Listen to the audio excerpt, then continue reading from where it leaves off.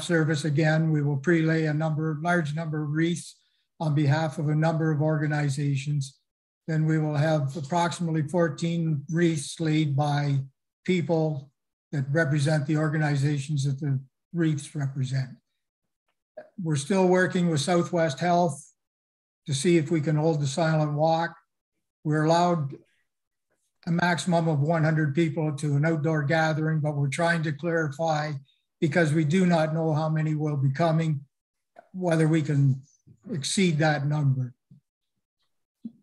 We're going to encourage people that are attending the cenotaph service on November the 11th to please wear a mask and practice social distancing as the guidelines by the health department are put down. And I'd also like to advise people that thank you to the town of Tillsonburg. They're going to live stream the service on the town of Tillsonburg Facebook page.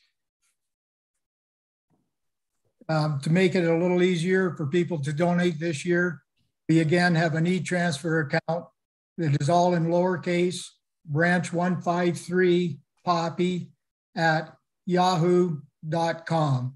If anybody wishes to go to that website, they can make a donation that way. And we also, for the first year, we have an experimental tap poppy box that will be available in the town center mall setting. We will again be manning 4 different tables this year. We'll be at Metro, Sobeys, Town Center Mall, and Zehrs daily from 11 to 4, as long as we have the volunteers to man those tables. Poppies will also be available thanks to the gracious businesses and other people in the community that are allowing us to put poppy boxes out in their establishments. And of course, I would like to personally thank all the members of the Tillsonburg area that donated to last year's poppy campaign that saw us raise in excess of $24,000 that we're using to support our veterans. Thank you, Mr. Mayor. Any questions? Yeah, well, first of all, thank you, and through you to all the great work that the local Legion continues to do. I'll open up the floor to questions, but is there a contact phone number for the Legion regarding potential volunteers? Yes, Mr. Mayor, if they'd like to call the Legion office, it's open Monday to Friday from 9 till noon. It's 519-842-5281. And if you call outside those hours, there's an answering machine and we'll be happy to return your call. Excellent. Questions from members of council, please, for Mr. Burton?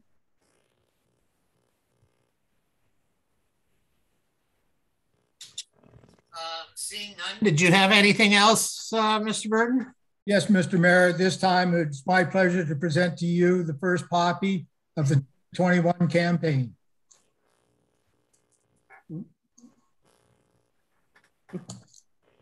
We rehearsed that. It's an honor, and I know that the other members of council and our leadership team and right across our organization will be providing whatever support we can individually and collectively be doing. I didn't see any additional questions.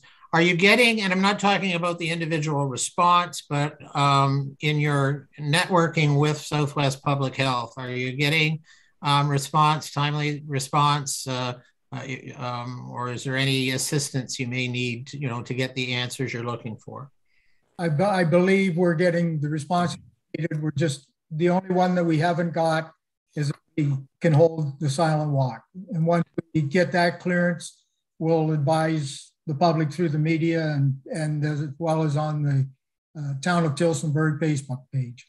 Okay, and I'll look forward to our communications team helping the Legion out as much as possible with that. The only other thing, while Mr. Burton's here, to members of the Legion, Branch 153, I did have both the pleasure and honor to gather responsibly with Zone B representatives of the Royal Canadian Legion as it was hosted this year in their regional conference in Tillsonburg, and it was extremely well organized. It was done safely and the protocols, but seeing the discussions and the representation from across the region was very impressive.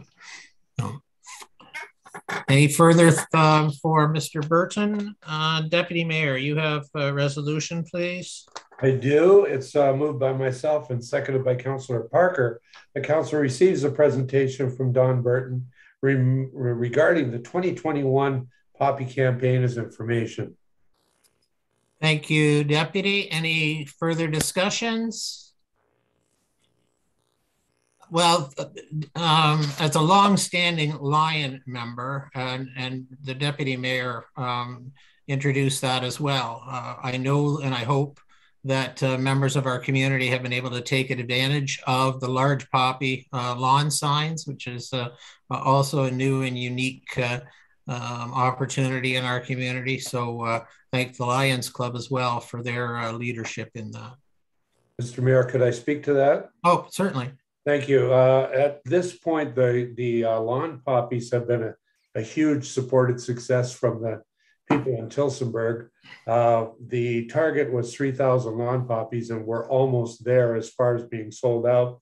And as I stated earlier to members of council, the proceeds are not to go to the Lions Club nor to the Legion, but strictly directly to the veteran, as do the poppies. And I think it's a good system. So we're proud to say we don't have the exact numbers, but we're going to be certainly in excess of $10,000 in a donation to the Royal Canadian Legion for their poppy fund from the 2021 campaign, which will go on another year. Now, there are some left, and in order to get some, there's some phone numbers out there. There's the Tillsonburg Lions Club website to contact, or contact myself for those who know me. I have them, but they will be available at the Town Center Mall at the north entrance by the CIBC this weekend, Friday and Saturday, and they'll be for sale. They're 3 for $25, and as I said, we're close to sold out. So if you want them, get there early, please. So, and I thank you for the opportunity to speak to that. And I thank you on behalf of the Lions Club for the hard work that the club has done on this. Excellent. Are there any further questions to the resolution? And we'll call the question. All those in favor? Opposed? Resolution is carried. Thanks very much again, Mr. Burton, and good luck, sir. Thank you, Mr. Mayor. It was my pleasure to be here in front of you people tonight. I appreciate the time. And I also do appreciate the effort that the Lions Club have put into their campaign. I know they've done a lot of work on behalf of the veterans, and I certainly appreciate it. Thank you very much, and have a good night with the rest of your meeting. Thank you, sir. As per our amended agenda resolution, we will move to item 8.1 on the agenda. This is an application for zone change under the public meetings section of our agenda this evening. It's application ZN 7-21-13. It's an application to rezone lands on property at 31 Victoria Street from minor institutional to special low density residential R3 special to facilitate the development of an affordable housing project consisting of 18 dwelling units. The owner and applicant is the Town of Tillsonburg Nonprofit Housing Corporation.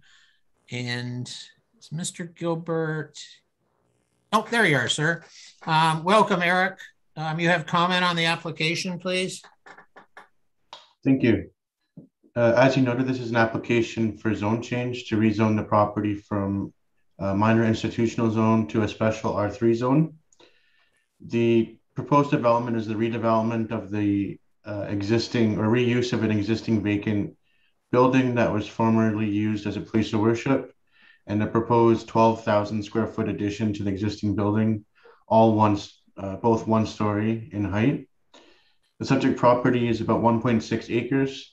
The area west of the existing building consists of ravine lands and is wooded, and the remaining area of the site is a paved parking area with landscape planting strips and a fenced boundary. In response to a call for proposals for affordable housing projects, The applicant proposes to reuse the existing building and construct the addition to create 18 dwelling units, predominantly geared for seniors.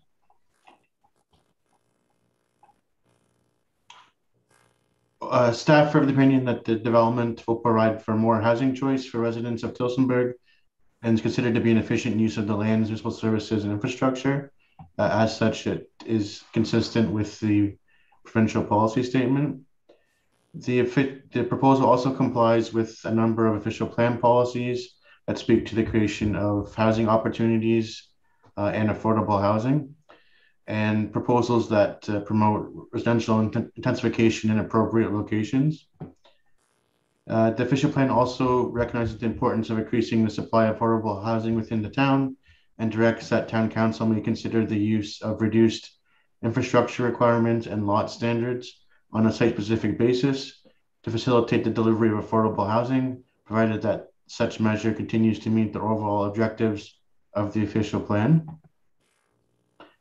The property is designated low-density residential, which permits a maximum of 12 units per acre. The proposed density would be 10.1 units per acre, which is within the maximum permitted density. As such, the proposal does comply with low-density residential policies. And the conversion of the existing building also complies with the policies and official plan respecting the reuse of existing non-residential buildings. As the building will not exceed 3 stories in height, it's located very close to an arterial road, being Concession Street West, and will make use of the existing entrance and parking areas of the former place of worship. The proposal will be subject to site plan control, where all concerns regarding lot grading, drainage, parking, stormwater management are resolved to the satisfaction of the town and county, and the entire site is within the Long Point Conservation Authority regulation limit, and as such, the applicant will need a permit from them to facilitate the proposed development. The only relief of the R3 zone that's required in this case is the number of dwelling units. The R3 zone normally permits 1 multiple unit dwelling consisting of 4 units. In this case, the applicant's requesting to permit 18 units. However, the site is large enough that it does comply with all of the other required provisions, including lot area, setbacks, and parking. And as noted, it will also be compliant with the minimum and maximum density for this area. In light of this, staff are of the opinion that the proposal is consistent with the official plan and recommend approval of the application. Thank you very much, Mr. Gilbert. Are there questions for the planner for members of council, please?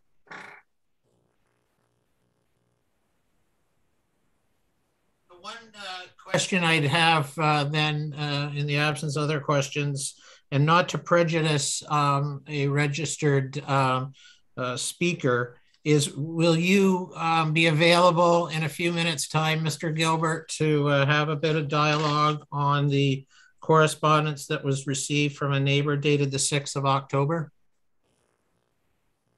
Yeah, I can speak to that. Okay, well, I want to give the individual their opportunity. So anything further from members of council? Just recognizing that we are meeting under the Planning Act to deal with this zone change application ZN 721-13. If anyone who appeals this decision has not provided council with oral or written submissions at this public meeting or prior, then the local planning appeal tribunal has the power to dismiss the appeal. Now, representing the Tillsonburg Nonprofit Housing Corporation is their manager, Mr. Clarkson, is here, and I know a board member, Ron Gasparetto, and then actually another member who may be prepared to make comment as well. But did you go on my screen? Mr. Clarkson, are you prepared to make, oh, there you are. The screen moved, I apologize.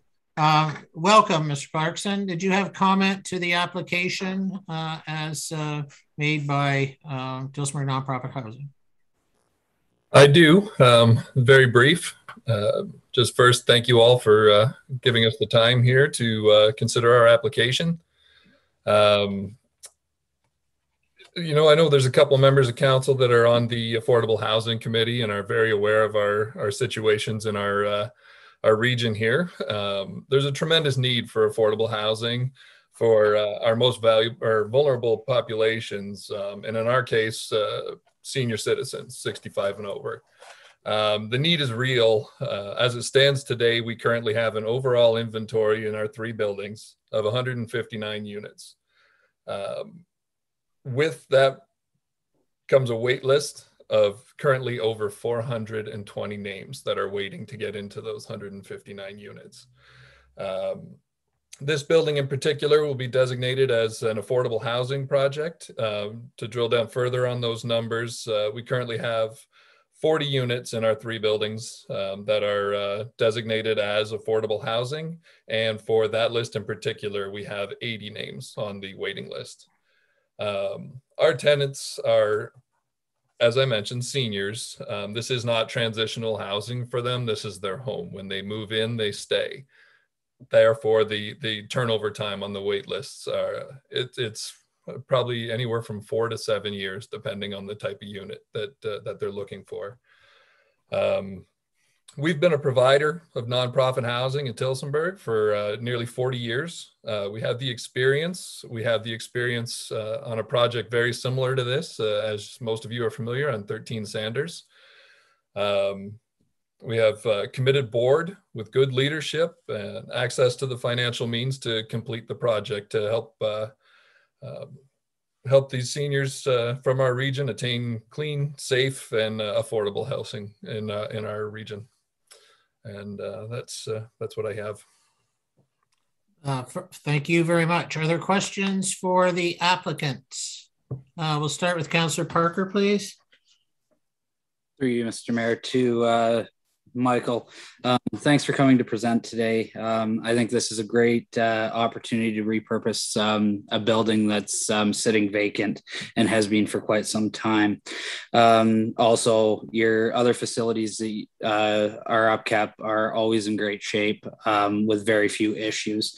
I just wanted to, there was a county RFP. I'm just wondering if Tillsonburg Nonprofit Housing applied and what the timeline is for that RFP to Oxford County. Yes, thank you. We did complete the RFP process and have already submitted the documents to Oxford County. So I believe next month at County Council meeting is when they would actually be deciding.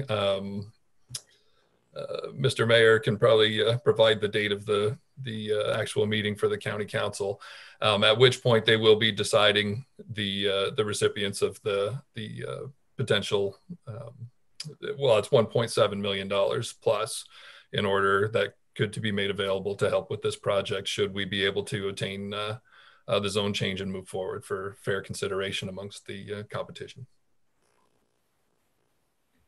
Thank you. Further question, Councillor Esseltine, please.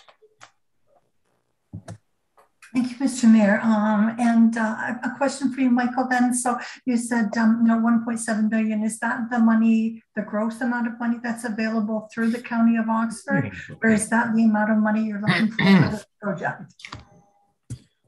Sorry, I caught the first half of your question. Do you mind?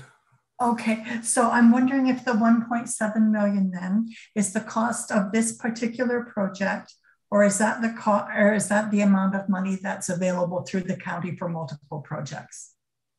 That's the amount of money available through the county for multiple projects. It'll be up to them to decide whether one particular group receives all of the money or whether they divide it up amongst any other potential applicants. And the estimated cost of this particular project then? The rough numbers that have come in so far, working with Reed and Delay for helping us with the costing process, is in around the $3.4 to $3.6 million total budget. Wow. And where does that money come from? Well, hopefully everything moves forward with this, and 1.7 or so is covered by Oxford County through the funding. Okay. We are able to self-fund because we've actually been in existence for as long as we have at our other locations. We have lower costs with the age of our buildings.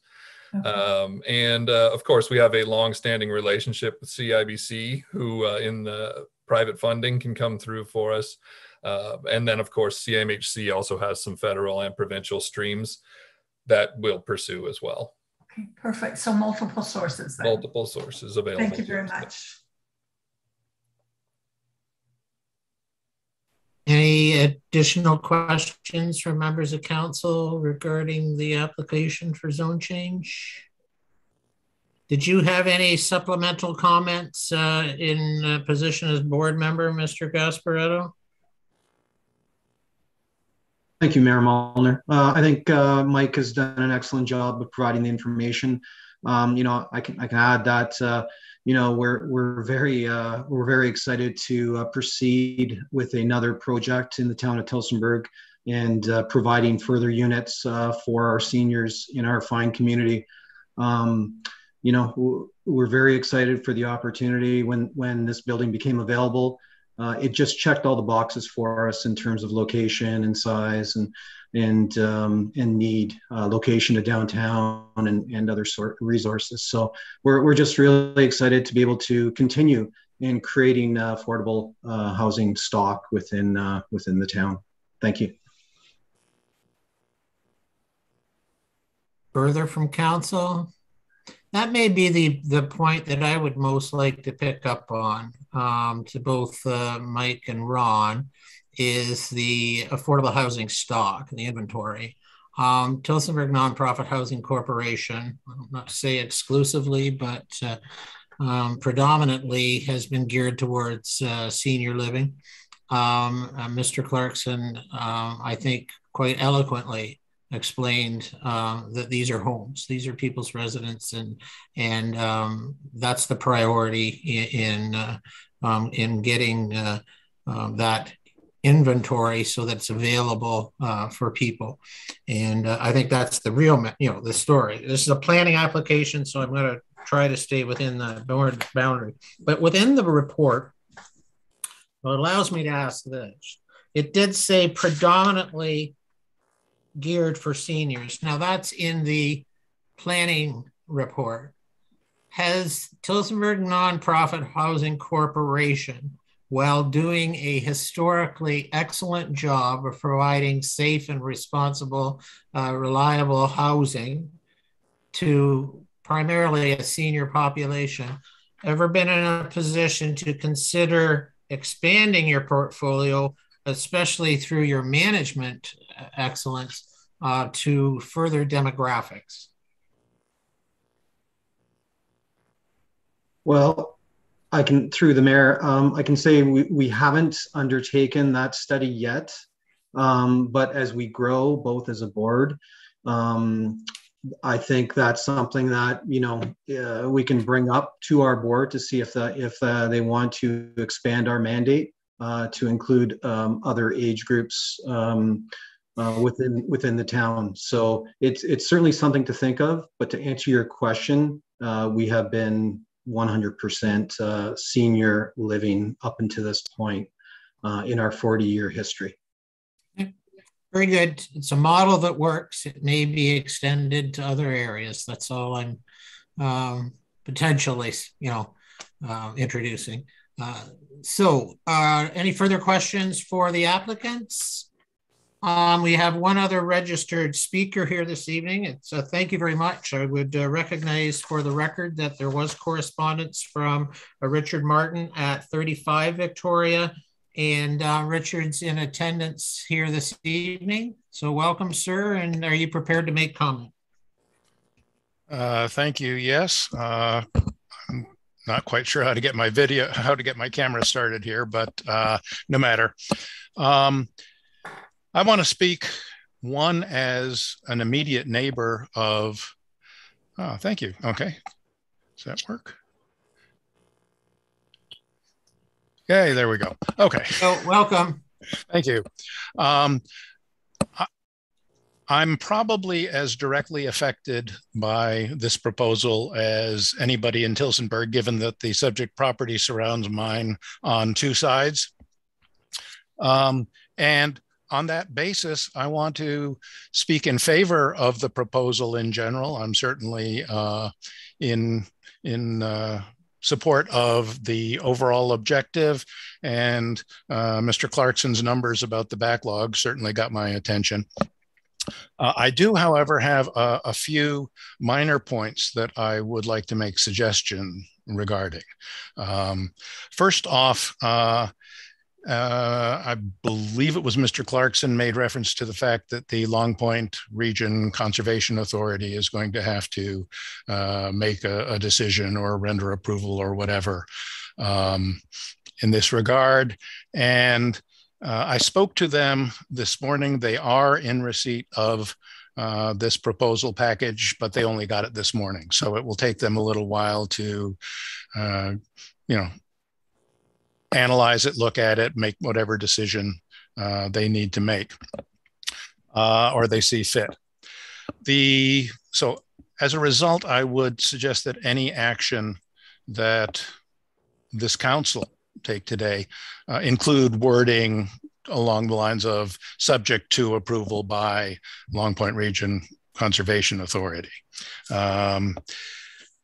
Second point that I'd like to make is that it might make sense to ask for relief of one other item under the zoning bylaw, still part of section 8.2. The proposal asks for relief from a 4-unit maximum to an 18-unit number. But I'd suggest it would also make sense to get relief while we're at it on lot frontage. The bylaw calls, in the case of a converted dwelling or public use, for 20 meters of lot frontage. And it's very possible that this property does have 20 meters of lot frontage, but by my measurement this morning, it was a lot closer to 18.8. I'd hate for that to become a sticking point moving forward. And so if council can provide relief from the lot frontage requirement, maybe down to something like 18 meters, which is certainly sufficient for the intended use, it may avoid problems down the road.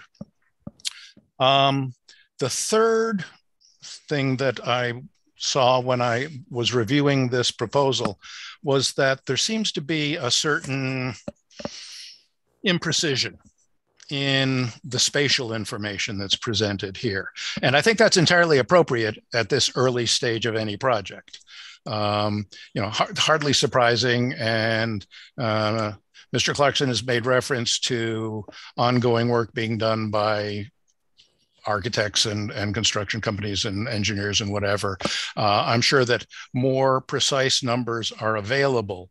But what struck me was that on page 59 of the agenda, as it was distributed via email, there's a sketch showing the existing building and an addition to the south of the existing building, and indicating clearly that the addition is going to be of at least roughly the same width as the existing building.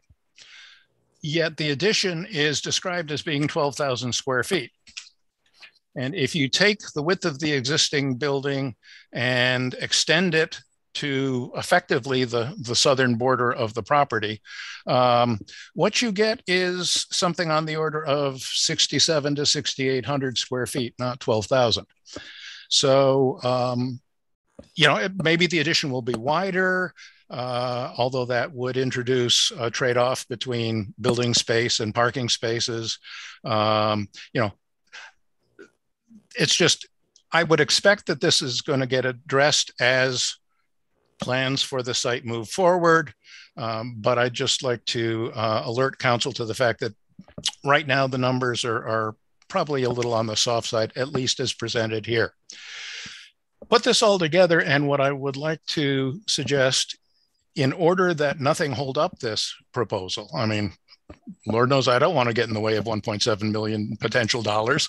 I would suggest that rather than approve the proposal for 18 dwelling units, that be reworded to something along the lines of a maximum of 18 or up to 18, so that a smaller number, should that turn out to be necessary or desirable, would still be covered by the approval granted today. Normally, I wouldn't worry about stuff like that, but what I saw reading through the bylaw is that it's very precise. A duplex, a triplex, or a fourplex. So the numbers tend to be very precise rather than just ranges. I think by having an up to or a maximum of language in there, it would approve not just 18 units, but also any smaller number of units than 18, should that prove necessary. That's all. As I said, I want to see this go forward. It is a wonderful location for seniors. I'm well over 65 myself. And, it is in fact within reasonable walking distance of pretty much everything you need to get to in town, and especially the hospital. So that's all I have, although I'll take any questions that anyone might come up with. First of all, thank you very much, Mr. Barton. That was a lot of prejudice, anything from council, but it's extremely well thought out and presented. So are there questions for Mr. Martin from members of council, please?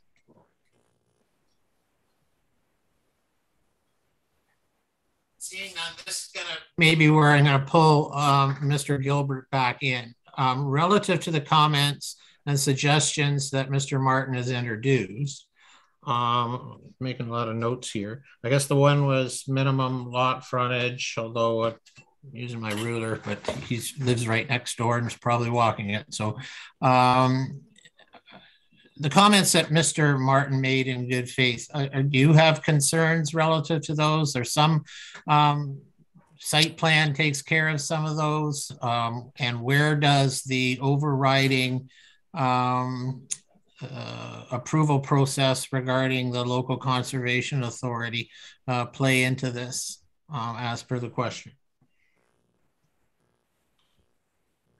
Thank you, Mr. Mayor. With respect to the lot frontage, I did look at this. There was a survey completed in February of this year, and according to the legal survey, there is at least 20 meters of frontage.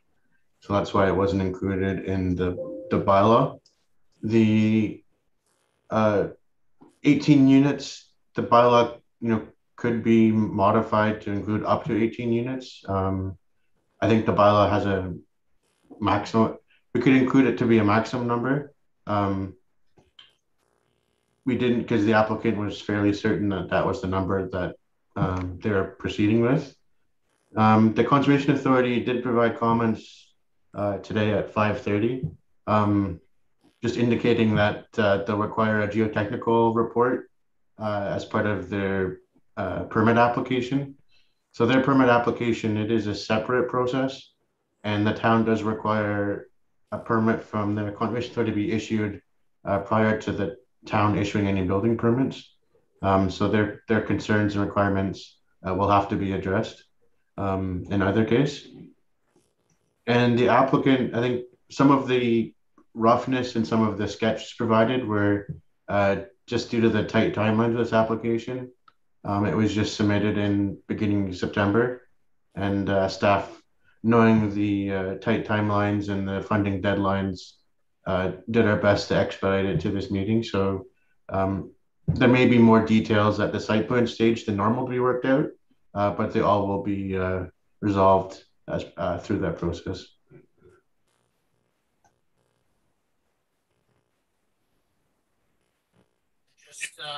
as much as confirmation, then the material information that Mr. Martin introduced, there's an understanding from the planning department on those. I think you commented on the lot frontage, so you've got confirmation of that. LPRCA is a building permit stage. This is a zone change application, but their actual construction couldn't take place beyond that without that.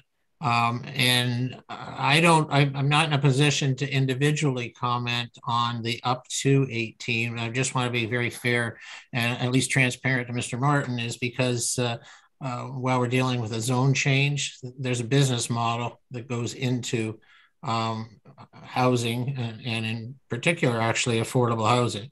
And if that needs to be recognized by the applicants, you know, they're building 18, they're not building 24, they're not building 16. But I think it's a valuable comment. I just hope the planners have also heard the comments from Mr. Martin.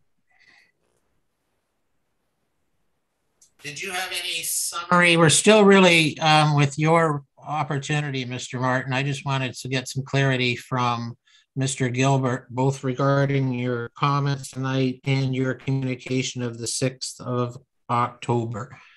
So did you have anything final?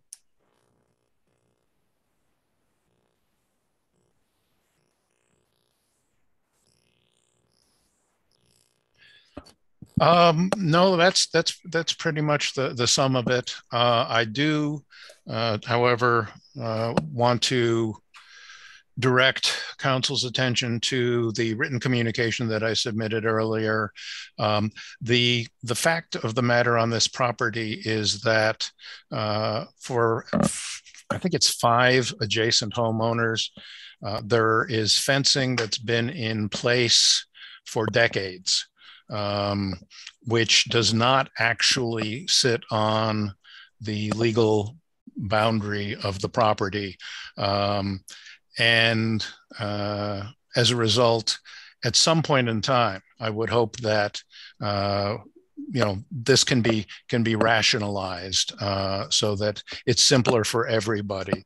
Right now, for instance, on my property, the owner, in this case, the nonprofit housing corporation, is probably responsible for mowing some grass that they can't easily get to. I mean, it's silly, but it's true. And there are neighbors of mine who have trees hanging over their eaves, which the trunk seems to be on their lot, but in legal terms, it's actually not.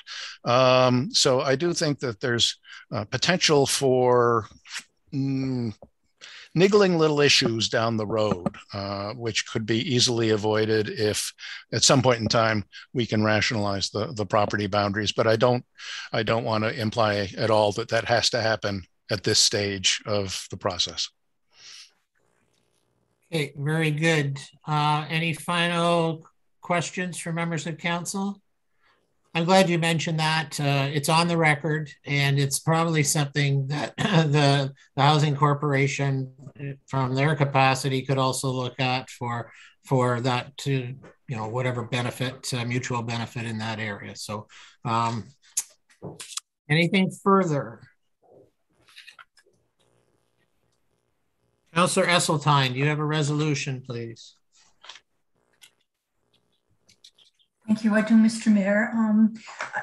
Given that Mr. Gilbert and yourself have addressed some of the comments from Mr. Martin, I'm going to read the motion as it appears in the agenda package. So moved by myself, seconded by Deputy Mayor Barris, that council approve the zone change application submitted by Town of Tillsonburg Nonprofit Housing Corporation, whereby the lands described as lots 688, 690, part lots 687, 689, and 715, Plan 500, known municipally as 31 Victoria Street, are to be rezoned from minor institutional zone IN1 to special low density residential type 3 zone R3-SP to facilitate the development of an affordable housing project consisting of 18 dwelling units. Thank you. Mr. Excuse me. Thank you, Councillor Esseltine. Discussion from members of council to the resolution. Seeing none, prepared to call that question. All those in favor? Opposed? That resolution is carried. Now, council has now approved zone change application ZN 7-21-13. A bylaw will be brought forward later on tonight's agenda, and then there will be a 20-day appeal period. Once again, thank you, and to the applicant, good luck, and to the neighbor, thank you very much for your comments.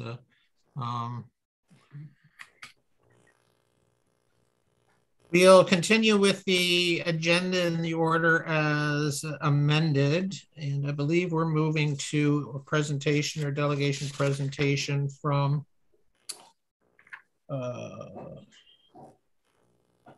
Fabric Architects, the Town Hall Space Needs Study, and Haley Gamble. Haley, welcome back. Just notice both the presenter here and the other delegations have been notified of the appropriate timeframes for their presentations, and then the opportunity for council to ask questions. So welcome, Haley. Thank you. Thank you for having me. Okay, yeah, so I'll dive right in. Call the presentation here. Okay, can everyone see my presentation just fine? Great. Okay, so I'm here to speak briefly about Fabric Architects' upgraded space needs study for an upgraded town hall. Just to go over briefly what my presentation order is going to be, I'm going to give a summary of our work and the study we've been working on, some survey results that have been conducted, an analysis of sort of the existing condition of the town hall and the town facilities, and then go into our space needs analysis, followed by some considerations about site design and selection and basis for interior design, accessibility, and then finally to discuss a bit about next steps. So in summary, Fabric Architects was contracted this year to review and upgrade a space needs study originally conducted by KNY Architects in 2016. And essentially the purpose of this reevaluation was to sort of consider what the space needs might be and how they might have changed in light of the COVID-19 pandemic, and the resultant sort of changes to the workplace and how those might reflect in terms of the total amount of space required and also potential cost implications. So over the course of our study, we have looked at 3 different sites, and those sites are the existing location at 200 Broadway, the Customer Service Center at 10 Lisgar Street, and then a greenfield municipal parking lots at the corner of Harvey and Brock Streets. So we site analyzed those and also conducted, as I say, an analysis of sort of the space required for the various different administrative departments for the town. And also we did this study alongside another feasibility study that we conducted for operations. We've presented at the last council meeting, but looking at 20 Spruce Street and opportunities there to upgrade their space.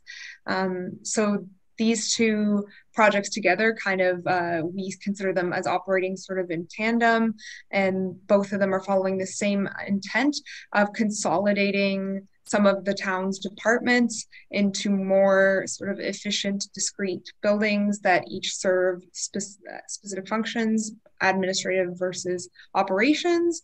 So it's sort of a bigger strategy at the town level that we're looking at the feasibility of.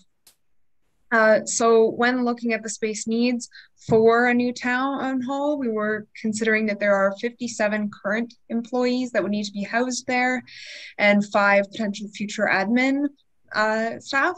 And we also are recommending that the proposed facilities be designed for a further 10% increase in staff to allow for projected growth.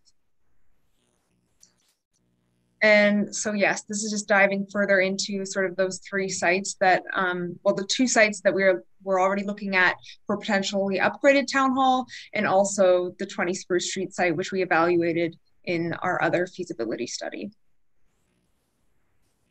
So starting point of our upgraded sort of space needs analysis was these survey results that were conducted by the Town Hall Steering Committee, which were surveying or interviewing all of the employees of the town for what their sort of perspectives are on hybrid work from home model and sort of the requirements for workspace in the light of the COVID-19 pandemic. So in this case, we looked specifically at the administrative staff and sort of their response. But as a general takeaway, the vast majority of staff are able to work from home, and most would be amenable to some sort of flexible shared workspace, whether that's through hoteling or hot desking or dedicated sort of individual workstations that are shared. And then beyond that kind of initial takeaway of the sort of ability or interest in working in a hybrid work from home model or shared workspace, we kind of also looked at what are the biggest advantages or disadvantages perceived by staff. And the biggest advantage or perceived advantage of a hybrid work from home model was a decrease in distractions. And the biggest perceived disadvantage was social isolation. So these were two things we sort of took into consideration of what we would need to accommodate for, what would need to be accommodated for in a hybrid work from home model. And so from here, we actually went into our space needs analysis, and we did two different space needs sort of evaluations based on two sets of assumptions. So this first one is based on a maximum flexibility scenario where the entire intention is to be able to accommodate as many sort of individuals and program types as might be needed in the future. And the sort of resulting area required for that is 22,500 square feet. Also, I want to note on these spreadsheets, the titles that are highlighted in blue are titles that were not a part of the original 2016 study, whether that was because of hiring or because there was not an intention to have those particular positions be housed in a new town hall. So that represents sort of a substantial increase in sort of the number of individuals that would be housed in an upgraded town hall facility.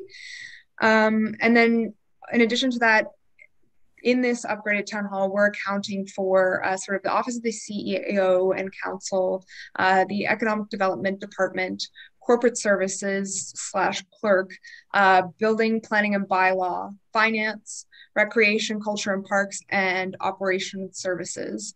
And as I say, all of those departments together in a maximum flexibility scenario, which is sort of providing more private offices and more individual workspaces, would result in a need of 22,500 square feet and 23,010 square feet if hydro were to be accommodated within this space as opposed to 20 Spruce Street, but we have accounted for that in our other feasibility study as well.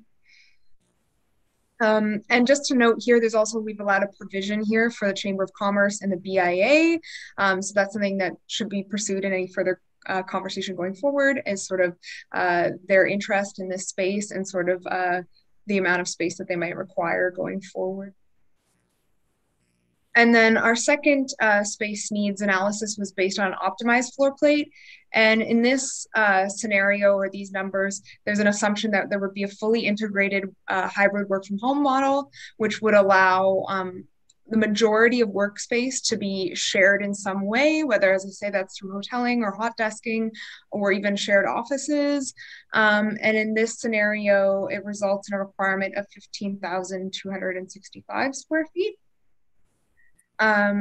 So that's a substantial reduction from both the original report and a substantial reduction from the maximum flexibility scenario, which is based on sort of, as I say, the sharing of workspace and also sort of a reduction in the requirement in the sort of space needs for some of the common spaces and sort of some reconsiderations of that. And then sort of diving into the site design and selection a little bit further, we looked at 3 sites, as I've indicated, which are shown here on this plan, both the existing space at 200 Broadway, 10 Lisgar, and then these parking lots. And we discussed sort of what some of the pros and cons are of each of these sites. So Broadway, where you're currently located, will be a tenant fit out. It allows for the most sort of aggressive timeline and potentially the lowest costs, making use of this existing space, and maintaining sort of a already familiar kind of location within the town and maintaining a good relationship with the landlord. It also allows for potential sale of other properties if that's desired. There are limits, though, to the layout and area, and it sort of inhibits the creation of a clear, autonomous town hall and potentially limits the project scope. 10 Lisgar Avenue makes use, again, of existing town-owned space. The existing building is right about the correct size to be able to house the upgraded town hall. There wouldn't be any rent or further site development costs. It's already all a continuous single story, but this would require sort of some reworks. There might be limited opportunity for future growth on this site and sort of a potentially tight timeline. And then this is followed by the Greenfield site, which on one hand allows you to sort of develop an upgraded town hall with lots of flexibility and lots of opportunity to sort of increase the size over time. But this also would come with potentially the highest costs and timeline. So we also did sort of analysis of the potentials for the interior design based on responses to the pandemic and this hybrid work from home model. I'm not going to get into these in too much detail, but we basically went by each sort of general work type space and looked at some of the opportunities to sort of improve their use in a way that's safe and allows more users to use them, but as I say, in a sort of safe or socially distanced way. So for example, we looked at the reception and the idea of having separate entries for visitors versus staff, and then having sort of kind of clearly, as I say, separated program areas like for waiting versus entry. We also spent quite a bit of time looking at sort of the reworking of office space, both at the sort of open office level or workstation level and the private office level, and ways that you could better share this space, for example, by sort of separating individual workstations and putting sort of storage or small sort of socially distanced collaboration spaces in between, or creating more storage space for employees so that they would have their own private storage space, but would be able to share on different days like the same work surface. We also took a look at meeting spaces and specifically looked at council chambers and how we could kind of reconsider that and kind of make that floor plate smaller, but still allow sort of one side of the space to be able to open up onto a public circulation corridor in order to really make multiple use of the space and allow sort of the capacity that's required, but also be most efficient or optimized with the space. We looked at common spaces as well. And again, this idea of sort of having separate entries and exits into spaces, or sort of breaking up common spaces into smaller, multiple spaces in order to sort of minimize contact. And then we just have a sort of a brief overlook at how all those spaces might work together. And then this is followed by sort of some considerations in terms of accessibility. This is particularly sort of timely or relevant. Currently, equity is very important in general, but especially for any sort of municipality or town hall. And so we just wanted to kind of call that to attention and say that it's not only do you want to follow sort of best practice for accessibility, but it would be ideal to try and, I guess, transcend that.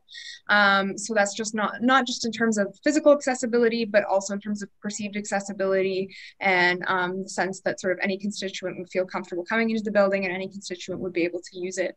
So that was sort of the other consideration in the feasibility study.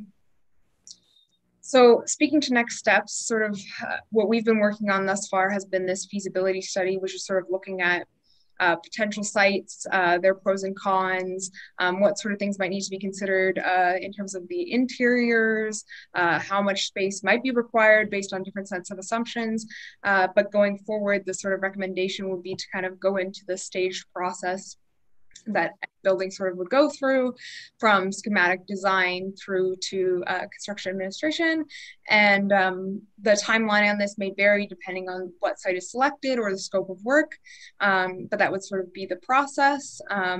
Also, like, we would recommend that a site be selected, as that largely dictates things like costs, the amount of space that's available, and the sort of potential for development. Right, thank you.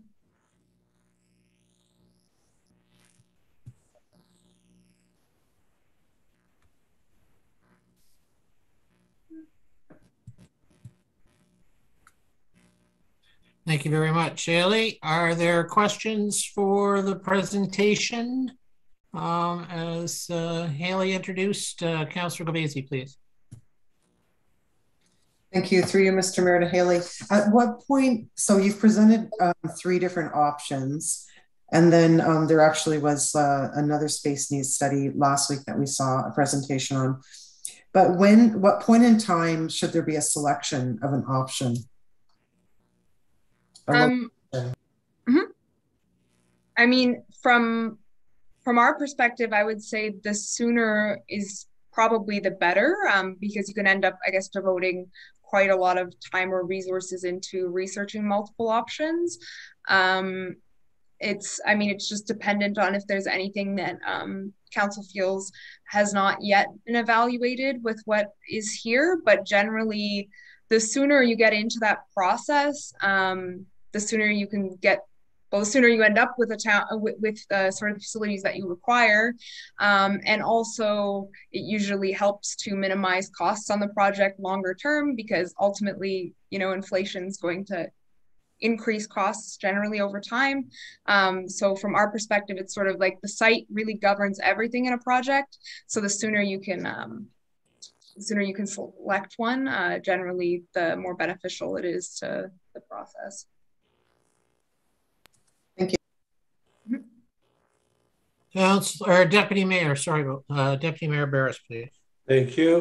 Through you, Mayor, to Haley. A couple of things when I read through this that I'd like to do a little more investigation on. First of all, as far as site selection, where it might be, your option C, there is some area in there of former landfill site. We may have some difficulties with, geotech reports to see where it's allowed to be, because your sketch map is probably in an area that wouldn't be allowed, but it's roughly in that section of town. That's one comment that I wanted to make. Mm-hmm. Another comment I wanted to make was on option A, which is at the Town Center Mall. Something that you didn't say as a pro was that it does attract people to the downtown core for shopping. Tillsonburg is proud to say that their major retail is in the downtown core. And of course, it's a major anchor to have the town hall at that particular location, because it does draw a lot of people there to do business from the public. And of course, they would, the mall people would be very happy, because chances are they'll do a little shopping before they leave. The third item I wanted to make was your basis for interior design, your overall floor plan. Something that you have to keep in mind, you've got council chambers there with very little in the terms of gallery. Councils have to, or should have, a larger area for people to assemble. If there's a town hall issue that has to be met, there has to be seating and not people standing in the hallway. Those things certainly have to be dealt with wherever site is chosen. That is a must, to have a significant amount of seating, comfortable seating for people in the gallery to come and make presentations and watch the actions of council. Those are my comments. I don't think I'm really looking for an answer on any of those. It's just something that I'd like you to put in your notes and make the amendments, because I think they're all quite valuable. Okay. Mm-hmm. No, I can briefly address those. Just yes, noted about council chambers, of course. That was more a representational diagram. It's showing many spaces all at once. So it was more about sort of showing the potentials of how those things could sort of exist next to each other, but definitely the intention or there's a very clear understanding that that would be a requirement, that there is that that sort of space that would be needed. Yes, and yes, I was also aware about this former landfill. My understanding is that it's partially on that site and partially outside of it, but that's something that I could sort of incorporate into the report for sure.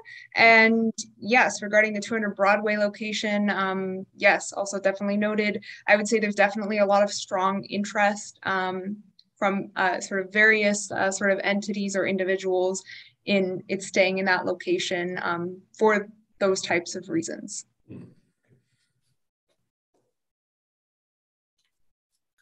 Thank you.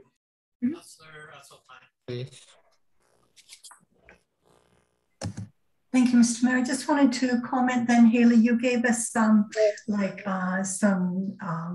cost information or some cost, the variables. And I just wanted to comment that those would be the initial costs to, in all likelihood, to get a town hall set up and going. But there is also a longer term cost. And I think that what's most expensive changes when you look at the cost over 20 years and such. So I just wanted to comment on that.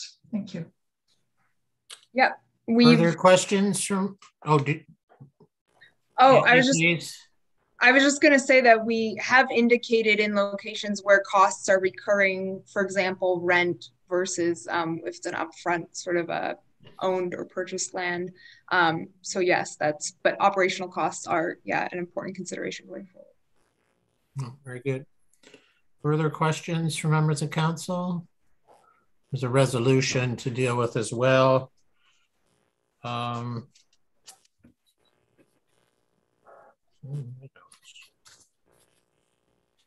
No, I think more to do. So did you have any summary comments, Haley, regarding the presentation? I think just all I would say is that currently the town's administrative staff operate over sort of several disparate suites and buildings across town that lack a kind of cohesive identity.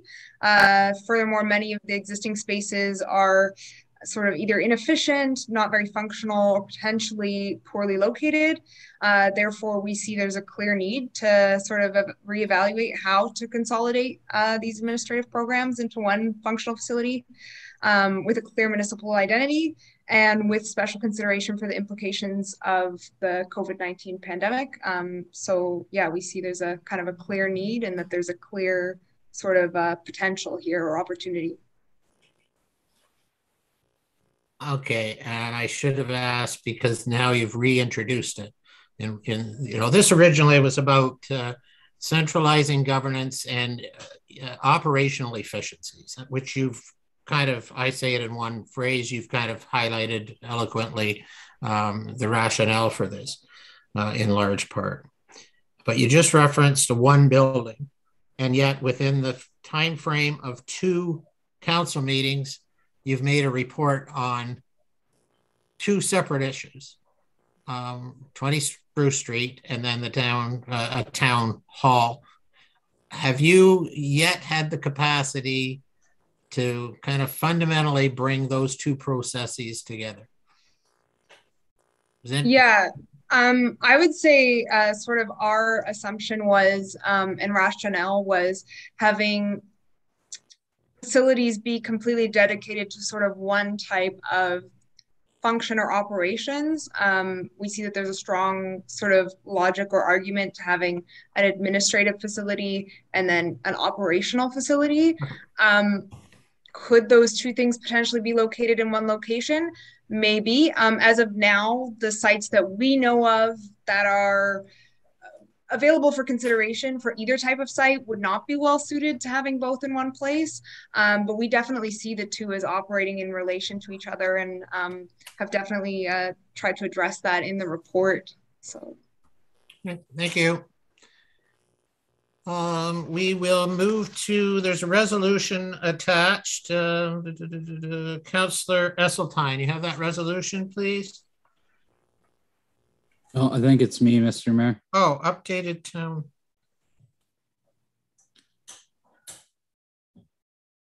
CAO report 21. Oh, we probably need to receive. I apologize.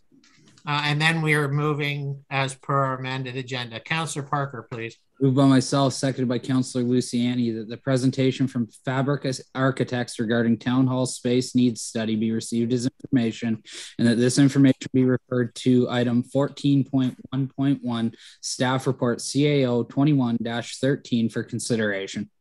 Okay. You're ahead of me. To the resolution, call the question. All those in favor? Opposed? Resolution's carried. As per the direction approved from that motion from Councillor Parker, we will advance ourselves now to item 14.1.1 CAO report 21-13 updated town hall space needs study. Now, Councillor Esseltine, you have a resolution. I do, Mr. Mayor. Moved by myself, seconded by Councillor Parker, that Council receives report CAO 21-13, updated Town Hall Space Needs Study, and that the updated Tillsonburg Town Hall Space Needs Review as prepared by Fabric Architects be used as a guiding document for the next phase of the process, namely the preparation of a site feasibility analysis and space design options in conjunction with the Town Hall Steering Committee. Thanks very much, Councillor Esseltine. The author of the report is CAO Pratt in attendance. Prior to answering any questions, Mr. Pratt, did you have summary comments on the report? Thank you, Mr. Mayor, through yourself to the rest of council. So in summary, it was important today that we brought the space needs study and this report to council to provide them an update where the committee is at to date. So since this was last in front of council, the landscape has changed, as you know, with COVID-19. As Haley noted, the hybrid work system, we've done a study now on the operations and some possible efficiencies there. And we reintroduced a new site in the town center mall. So there's 3 sites that we're looking at. We wanted to bring this in front of council to make sure you guys are okay with the path that we're on and our next steps, and get your blessing on those next steps so we can move forward. So to date, there's been a survey by staff that the Town Hall Committee has looked at. There's the updated space needs study in front of you today. And we're moving forward with RFP 2001-08, which is the site feasibility analysis and space designs. The site feasibility analysis will involve the preparation of conceptual designs for the 3 locations that we just noted. The development of these conceptual designs will allow a lot of the due diligence to be conducted regarding the suitability, functionality, servability, and those of the various sites for the new town hall. So similar to the question that Deputy Mayor noted, can we build at that location? So this part this part of the analysis will answer that. Once this analysis is completed, a recommendation on the preferred location will be developed in conjunction with the Town Hall Steering Committee and brought forward to you, Council, for your consideration. This is a critical step, as it will guide the town's specific path forward to the point where a recommendation will be made and we can move forward. So thank you, Mr. Mayor. Thank you, Mr. Pratt.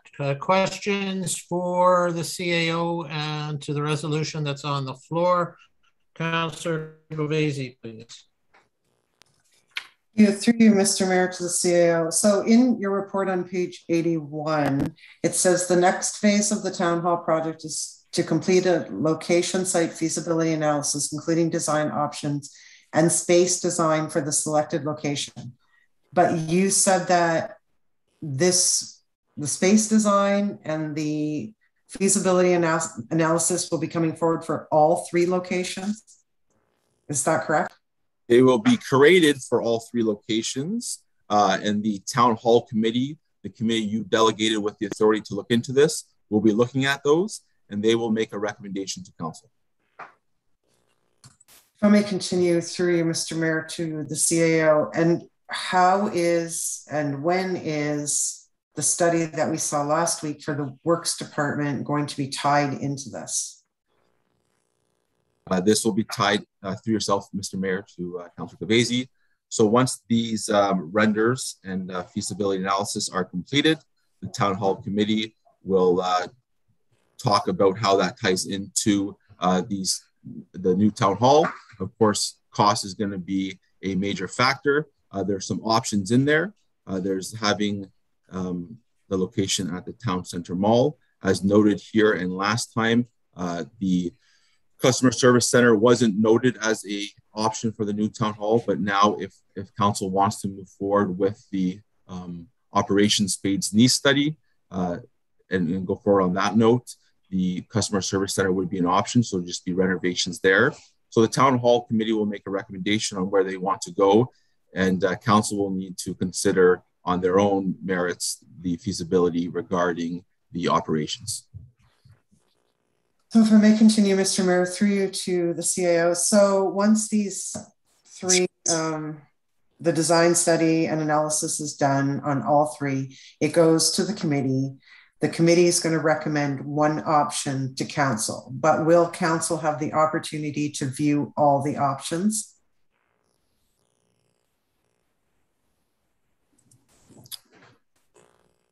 Through the mayor, to Councillor Gavesi, right now that is the process that I'm envisioning with staff and the town hall committee. Usually when recommendations are made to council, there are options. The report hasn't been written yet, so I can't confirm that that's going to be the case.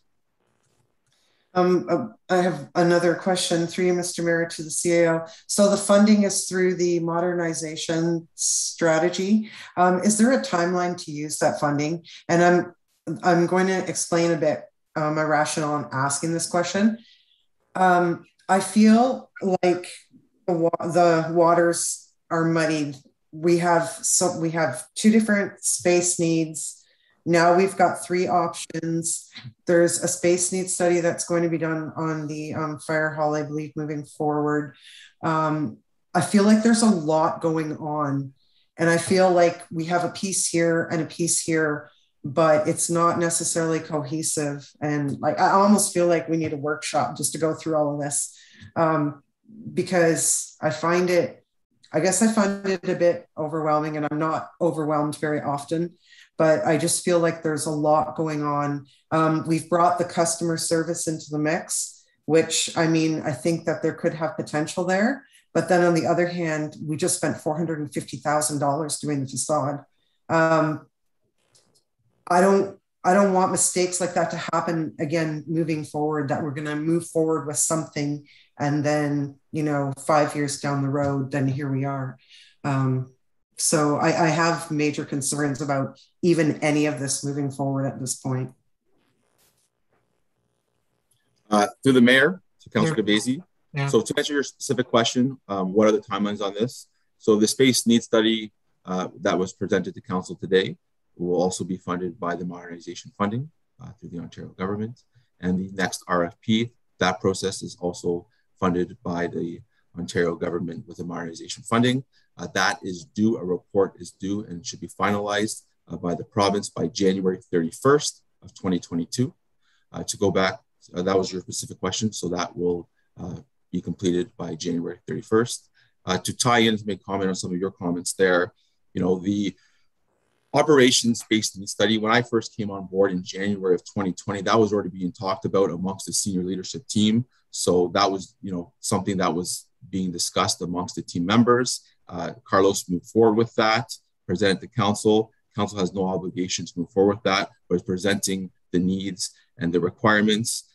We have sat through some budget meetings where a member on our council has noted some concern with the fire hall and wants it to be looked at. So staff, through council's wisdom and guidance, is looking to get the right funding to the province to pay for that study. So it's not necessarily coming from Tillsonburg taxpayers through their property tax, but those are things that, like the fire hall, that you're wanting us to look at. So we're happy to look at that. Whether we move forward or not, it's up to council.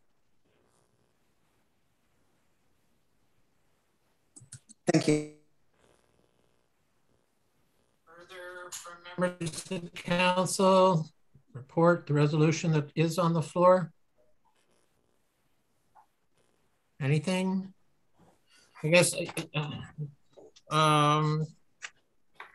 we're asking a lot of the committee as well, and they've been involved for a while. I'll be consistent in my concern relative to the Spruce Street. I think that's not what the expectation was in the 2019 business plan, but we've got the information, we own it, and we should be using it in some capacity. The resolution, as on the floor, reads, and I'm just quoting what to me is the key part of this, be used as a guiding document for the next phase. So through to Mr. Pratt, that's what this is. We're not endorsing anything other than this will be used as a guiding document, the fabric information, to further the discussions and dialogues that are required to take place so that we get to that, destination of understanding what the best decision is. Yes, Mr. Mayor, that's correct. As noted in front of you in 2019 was a recommendation to move forward, and there were certain locations that were looked at. You've tasked staff to look at other locations, including the Town Center Mall. We've done that now. We're proposing and noting 3 locations that we're looking at. We're doing a check-in with council right now to make sure that that's meeting your needs and expectations, because if not, we would like to know now before we move forward. We don't want to prolong this in any way. We want to move forward with this as well, but we're doing our due diligence to make sure it's going to be done right. Thank you. Further, and we'll call the question. All those in favor? Opposed? That resolution's carried. I need people to raise their hand though, but I had 4. So we'll continue with the agenda, and we're going to go back now to delegations. And it's a pleasure to welcome back to Chamber. Welcome back to the agenda, representing the Craft Guild or the Station Arts Center, the president, Gail Connor. And Gail, you have a presentation. There you are. How are you doing? I am. Thank you very much. I'm very fortunate. Amelia is going to help me with the slide portion of my presentation. And thank you, Amelia. No, excellent. Council's had a chance to review it, and there's some really good, exciting information in it. So you go ahead, Gail. Thank you very much, Mayor Molnar, councilors and town staff. It has been 3 years since I came before council, and what a challenge those years have, have been. It started with the loss of the basement due to facility issues and then rolled right into COVID-19. Our mission continues to be promote the arts in the community, and our vision to arts, culture, community, and heritage. We do not exist without the support of a dedicated, amazing staff, a dedicated board of directors, the town of Tillsonburg, a volunteer base, local businesses, and organizations. We only exist and grow because they believe in who we are and what we do. Tabitha Verbust is our program community coordinator curator who leads this team. Her education in arts business management and dedication to nonprofit assist her in bringing creative programming to our community for all to enjoy. Her drive to collaborate with local organizations and artists continues to bring exciting exhibits to our gallery spaces and new opportunities for the station to participate in. Being an artist herself assists with relationship building in the arts community. She started as a co-op student at the station many years ago, and we are extremely fortunate to have her head the station forward. Autumn Simes is our administrative assistant. Autumn coordinates daily operations, schedules meetings, provides customer service, manages inventory, handles finances, and works with the Sailing Association to schedule e-waste exchanges. Her dedication and drive to nonprofit and education in fine art continues to help propel the station forward. Megan Cawley is our station staff aide. Megan takes care of the station on Fridays and Saturdays. Her education in arts and entrepreneurial studies assists Tabitha in creative marketing and promotion for the gallery. Megan also assists and interacts with the Tillsonburg Farmers Market with outreach and promotion. Her dedication to provide a pleasant experience for visitors is apparent with her positive and welcoming attitude. All of our staff are very valuable to us and go the extra mile to ensure the success of the station. In the past, we have partnered with community groups, agencies, and the town with things like the Creative Imagination Festival, which has been part of Turtle Fest, in the community, Beyond the Garden Gate Tours, Holiday Tour of Homes, Holiday Arts Market, Help Portrait, Woodstock Art Galleries, Visual Elements 360, Oxford County events, and more. COVID-19 has certainly taken its toll on partnership events, but we are building relationships in other ways.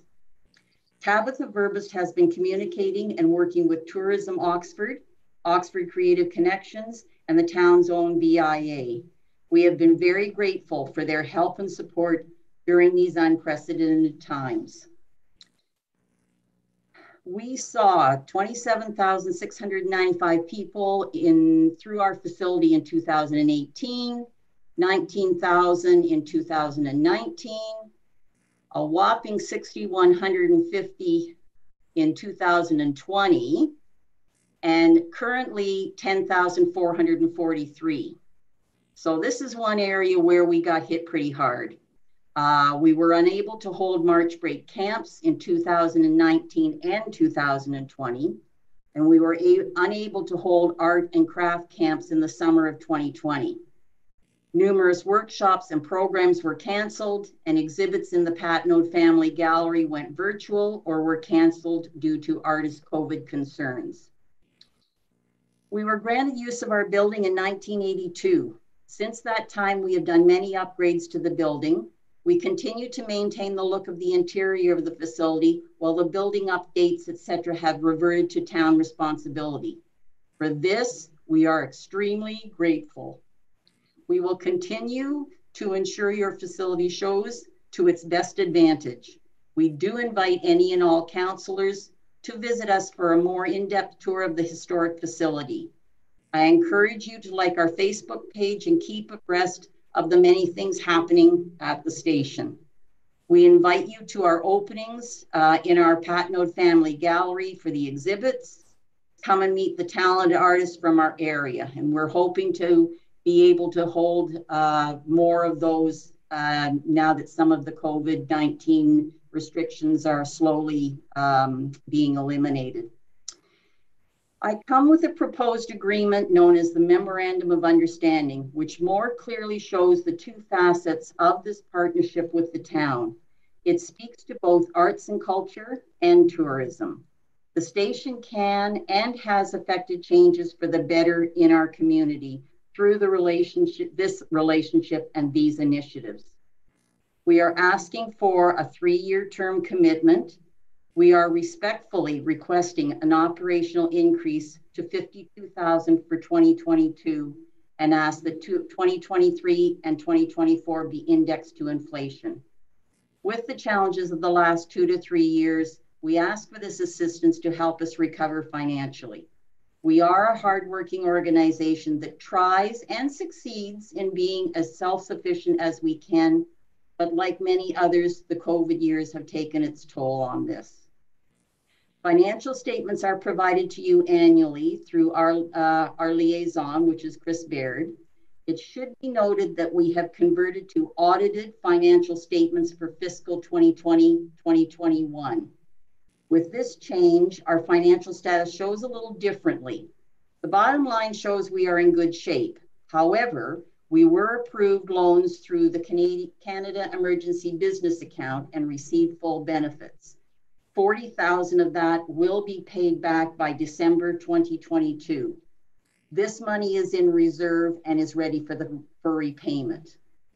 Also, our staff hours were cut by 50% and they qualify for childcare benefits for the other half. This shows wages considerably smaller than previous years. Having said this, if you apply the repayment of the loan and consider that our salaries will revert to the usual this year, we need help. Our amazing staff have worked very hard during the lockdowns to ensure that the Station Arts Center is visible in the community.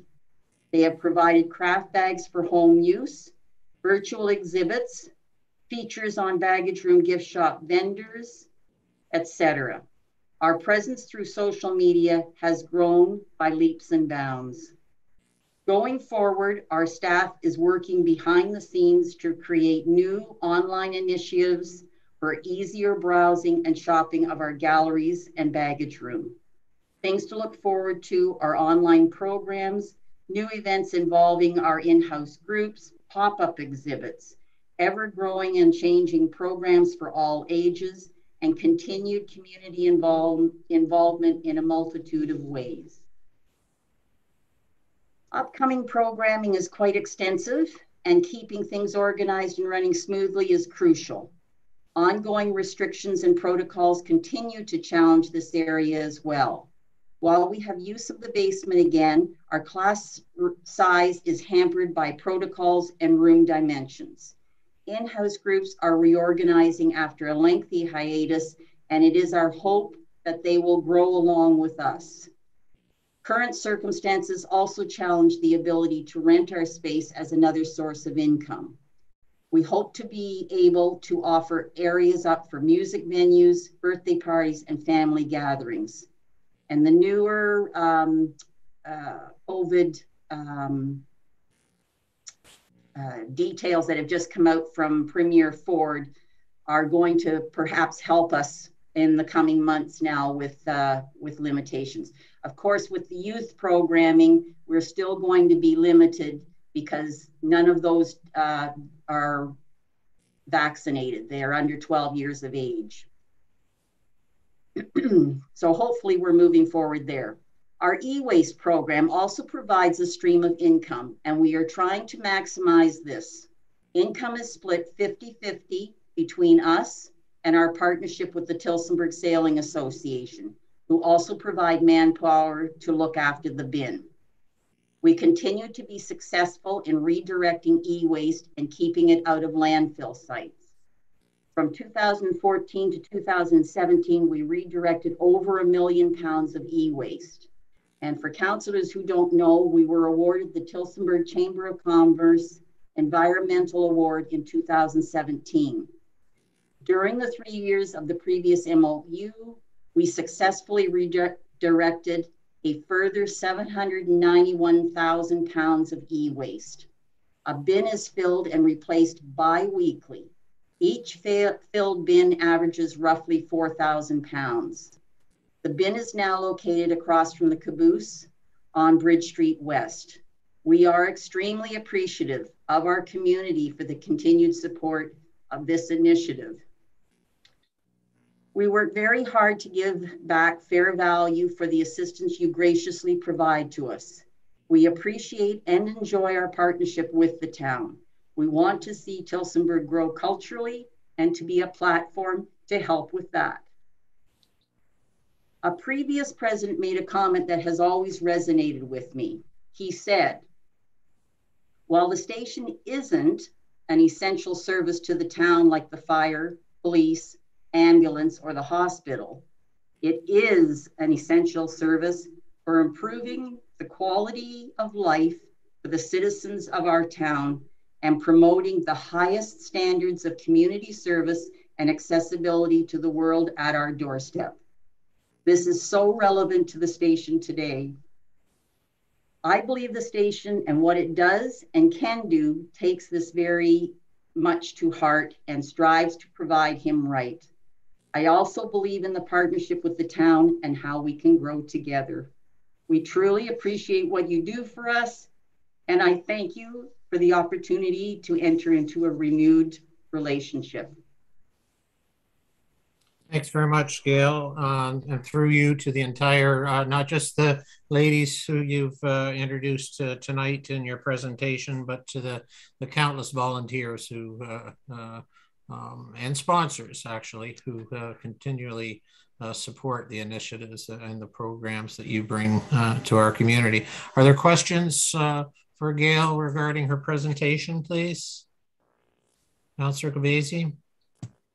Just a quick comment. Thank you, Mr. Mayor. To Gail and the team at the station, I just wanted to say that the social media presence is very good. And I also thought they had creative like art kits that were available for sale during COVID. So I just wanted to say congratulations to everybody.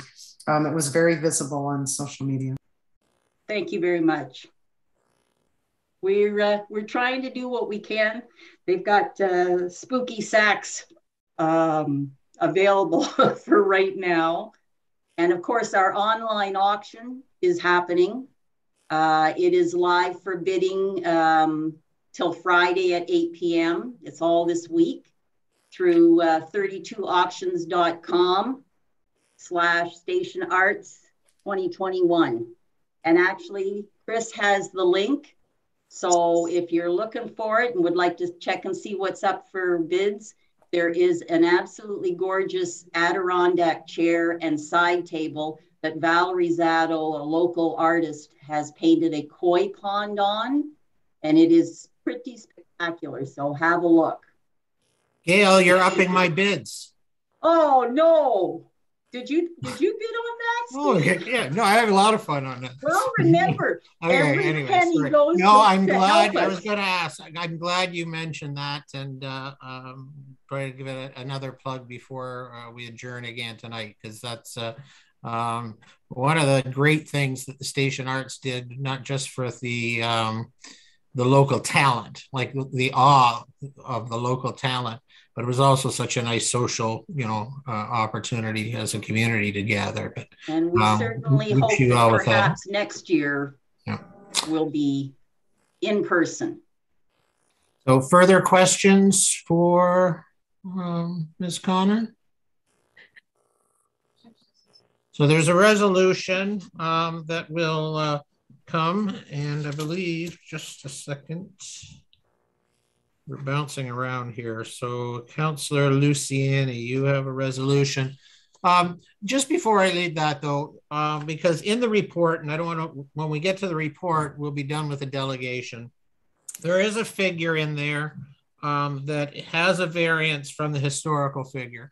Can you, from the perspective of Station Arts or the Craft Guild, give any indication of, like, we don't have the financial statements. It's an MOU, so they're not as relative if it was a grant application. So the value for service or the value for the revenue, has that changed significantly?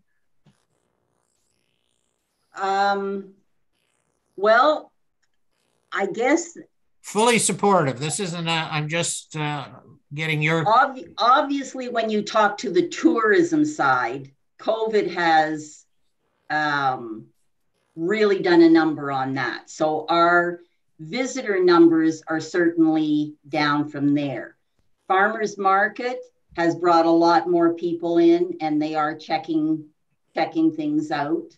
So we've had a very good farmers market this year. So I'm thinking that numbers are certainly getting better.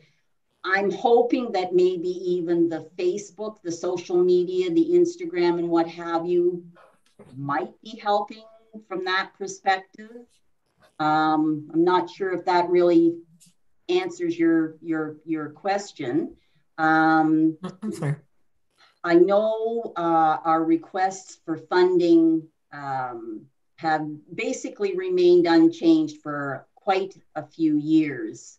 But again, with what's happened with the fact that we've had a lot less through programming and what have you, this is why we're making a bit of an appeal, shall we say. No, I understand. I'm supporting. It's a 3-year Yes. agreement. Yes. And when I get to, we're going to move right now into the report. Well, there's a resolution, and then when we get to the report, I'm just wondering if there are other ways to satisfy the real sincere requirements that the Station Arts has. So, Councillor Luciani, you have a resolution. Then I recognize Councillor Parker. Councillor Luciani. Yeah, moved by myself and seconded by Councillor Esseltine that the council receives a delegation from Gail Connor, president of the Station Arts Center, regarding the memorandum of understanding with the town as information, and that this information be referred to item 14.7.1 staff report RCP 21-26 for consideration. Yeah, Councillor Parker, please. Through you, Mr. Mayor. It was actually, I was trying to get in before we put the resolution so I could ask Gail a question, because part of your conversation kind of piqued my interest.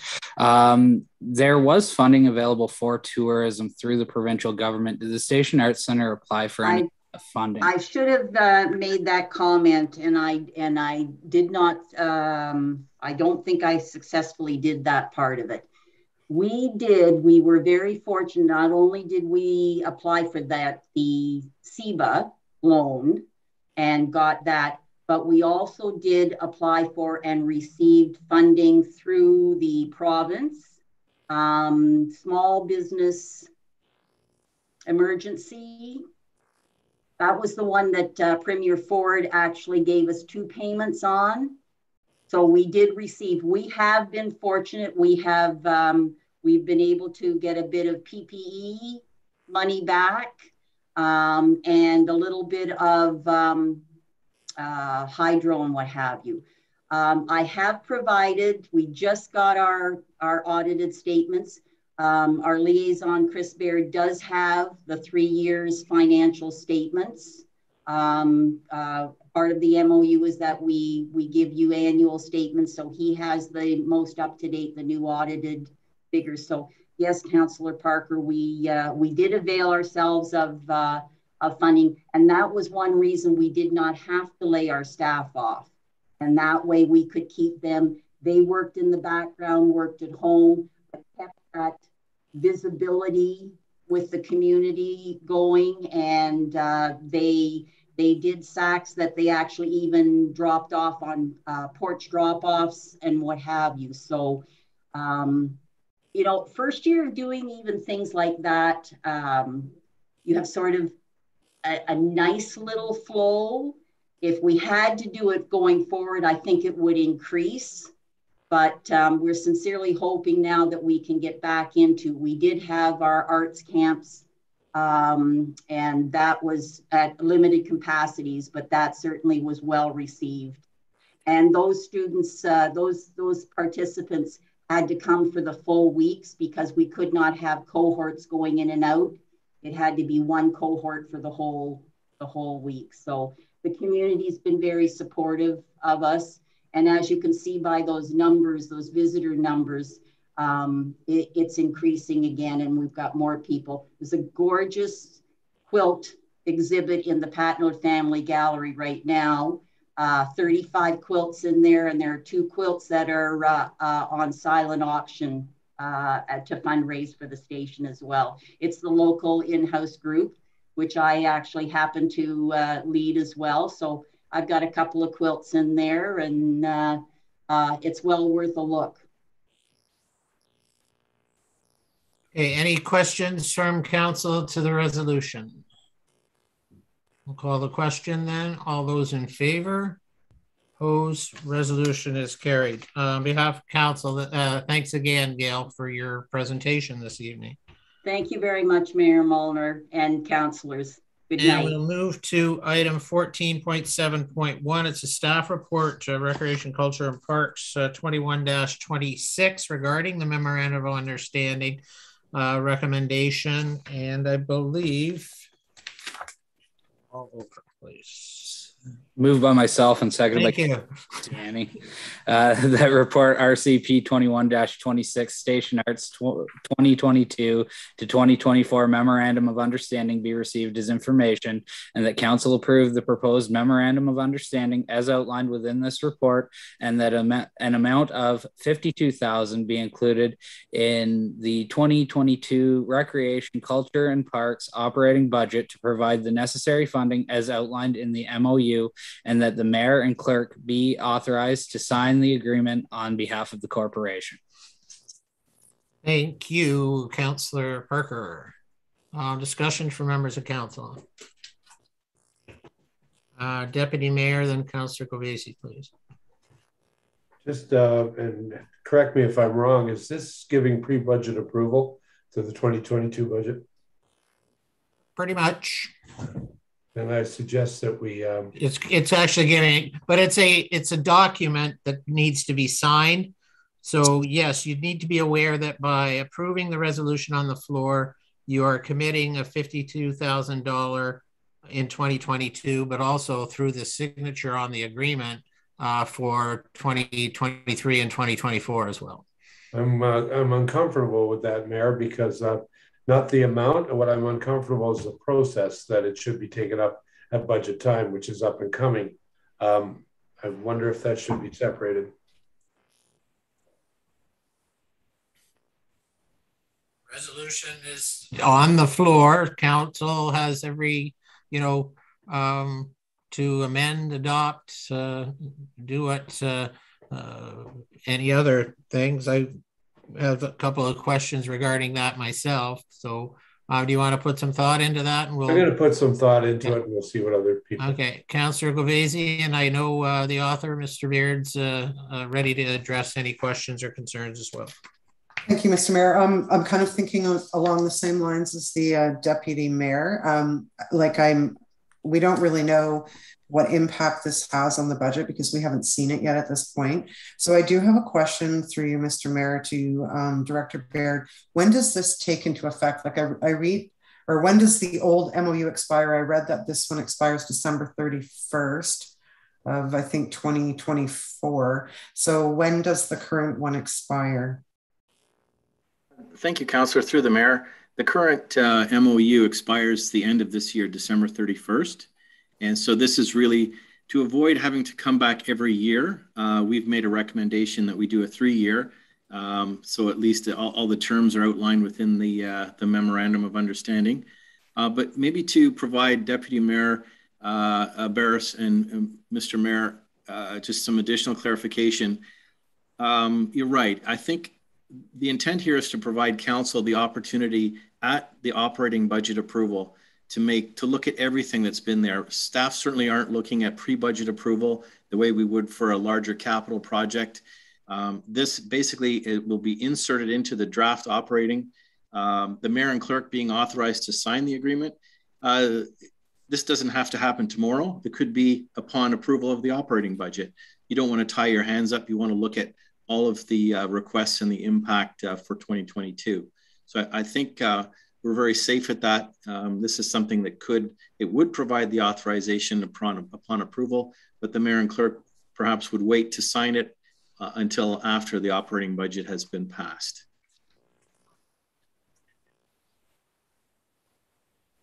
If I may continue, please. Okay, thank you. So, it would appear that we do have some time, and even if this is an issue that we would need to deal with at an early budget meeting, we've got several budget meetings lined up before Christmas. So I would maybe kindly ask that the mover consider maybe deferring it to the budget. Thank you.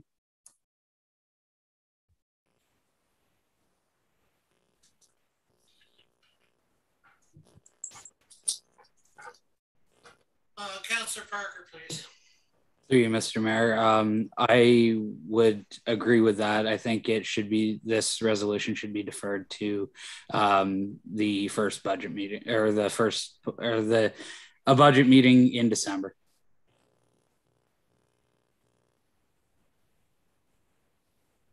You, along with your duly recognized seconder, control the resolution on the floor.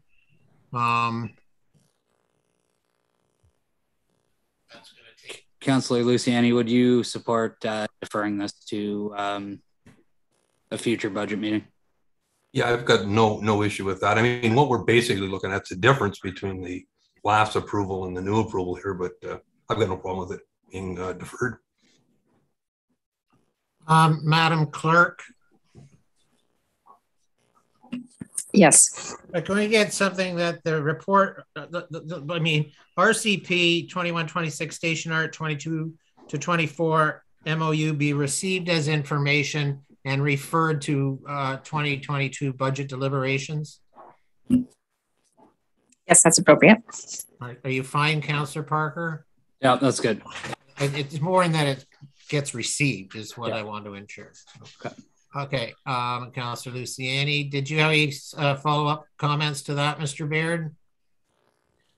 No, Mr. Mayor, I think that's an excellent outcome. It just provides the opportunity for council to look at all the requests and how they will impact next year's budget. I think this is a very good, clear motion, and we can continue to move forward. Okay. I'll support the resolution.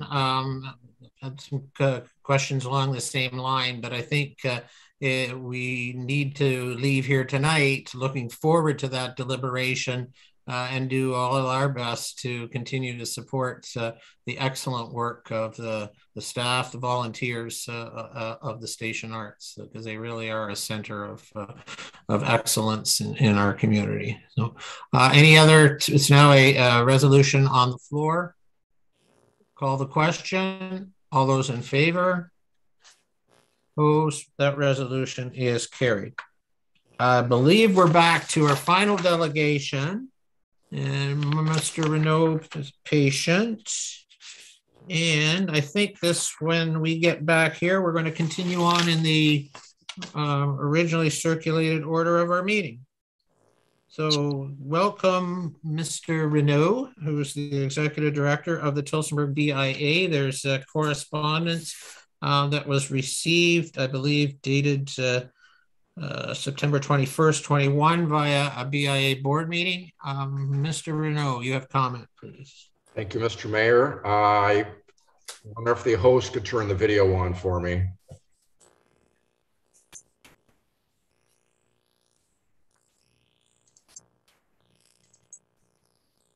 There we are.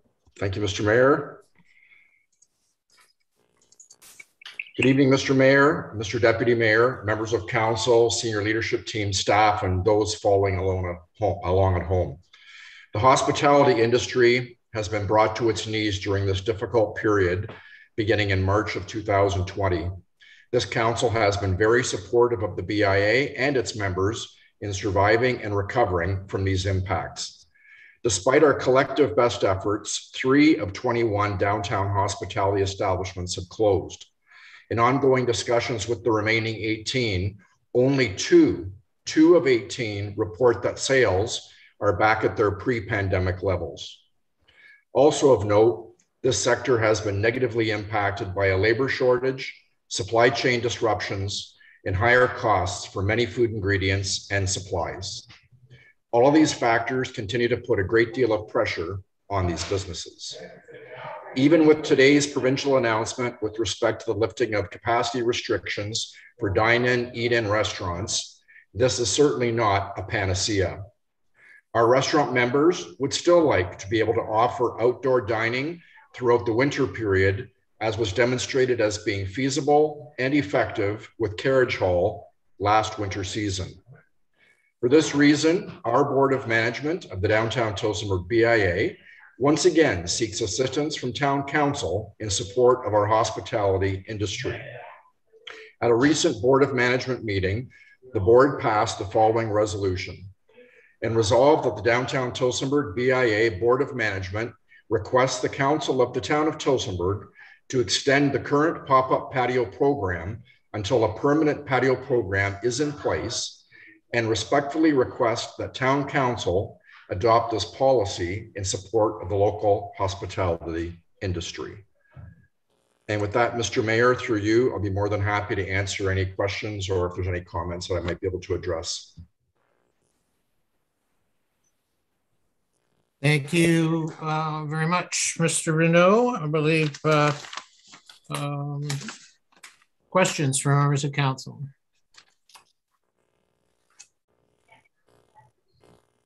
And I know that there's a resolution anticipated from council. So if there's no questions, I did want to, where's the resolution that came? Until a permanent patio program is in place. Would you confirm that the interest to, and I support that, I've supported something like this for years to have, you know, just greater access to be a community.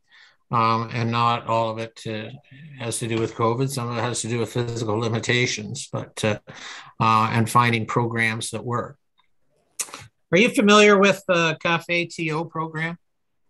Say that again, Mr. Mayor. Cafe TO, it's Toronto's program. It's actually, and well, it's temporary now. Their committee that deals with this, including the Mayor Tory, have also are on record now as suggesting they'd like to see a permanency to some of these opportunities. And they have like a guidelines and a handbook and things to kind of streamline and all this. So I just kind of sharing that as a potential means to advancing this conversation into the future. So not more a comment, I guess, than a question, other than awareness of it. We don't always have to reinvent things, or we can find a way to tweak things locally. And I guess what I would, this is a resolution that's in front of us, a correspondence to resolution from the BIA. But you would confirm, or are you in a position to confirm that you would expect to see similar equitable treatment for this type of program throughout the entire area of the community? Yeah, through you, Mr. Mayor. Yes, of course. And I would just like to step back to your comment about what Toronto is doing. There is a lot of behind the scenes work taking place right now with the OBIAA best practice discussions. They have elevated requests from the BIAs, the 300 BIAs in Ontario, with the provincial government, the Alcohol and Gaming Commission, to try and make whatever program comes out more seamless, so that it provides a framework that is easily adaptable for the various communities. There are differing, I guess, interpretations from the AGCO as it relates to whether or not the outdoor patio has to be contiguous with the building. Is there a walkway allowed to be in between? Those sorts of things. So the nuance of how that should be treated is being looked at from a global perspective in Ontario. And we're looking at, through the OBIAA in particular, how we can bring all these things together so that there is a more, I guess, structure put to it, so that we can have, no matter what jurisdiction you are in Ontario, that some of the same parameters, whether it's the Highway Traffic Act, it's Public Works Department, it's encroachment permits and so forth. What we have to this point has worked very well. It's just a matter of coming up with something more permanent. Good. Any final questions for Mr. Renaud? Councillor Luciani, please. Through Mr. Mayor to Mr. Renaud. In regard to some of the other areas that don't have patios, right now we've got you've got patio furniture out, obviously, across the town. Is there any consideration to leaving some of that out in support of the other ones as part of the patio program, or is that going to be put away anyways? Thank you very much. Through you, Mr. Mayor. That's an excellent question. We will be leaving some out. There will be some benches left. There is a challenge with us keeping it, I guess, with the Public Works Department. They want to have ease of access, so when they're doing the snow plowing on the sidewalk and so forth, that there's nothing in the way. But I think we've got a plan in place to be able to deal with that. It looks like as we progress with this, and if council says yes to extending this through the winter time, we will put resources behind making sure that this works. People like to sit outside, especially on a nice, bright, sunny day. It might be 0 degrees out or -5, but people are dressed for the winter. And if they're, they can grab their Tim Hortons, they can grab something from Special Occasion Cakes, from Two Girls in a Cheese Shop, wherever it may be. And people like it because there's a place for them to sit, especially the seniors. Number one comment we get is, fantastic, there's a place for me to sit down. So yes, we will be, Councillor. Great, thank you. Councillor Goese, please. Thank you. Through you, Mr. Mayor, to Mark. Have you had discussions with town staff about moving towards a permanent patio program? Have those conversations been initiated? Yeah. So thank you for that question, Councillor Gavese, through you, Mr. Mayor. I have briefly spoken with the town clerk on 2 or 3 occasions to put our heads together about doing this. There's been, I guess, simple conversations had, but nothing that has been structured at this point. When I have brought this forward to the building department, for example, since they're managing this through the encroachment permit process, they have been so busy, and out of respect for that, because of the building boom we're going through, we had a couple of other items that sort of fell off, I guess, the to-do list because of the busyness of that department. So we will take that under advisement. That is a good question, and I'll make a follow-up so that Ms. Mybert and myself can meet hopefully within the next couple of weeks, and then put some effort behind a permanent policy.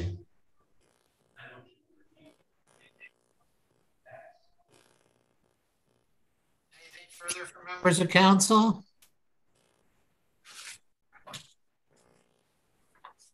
Did you have any final summary comments, Mr. Renaud? I'd like to thank council for all their support and the BIA and for our hospitality sector. It's still on life support. I mean, things have not returned to normal. Even with people getting their vaccinations, there still are a lot of people that will not eat indoors. They have a phobia, I guess, so they don't feel comfortable eating inside. So there are some structural changes in the hospitality business that I would just, remind council that it's not business as normal still for these people. Just because there's restrictions being lifted today doesn't necessarily mean you're going to see more people eating out.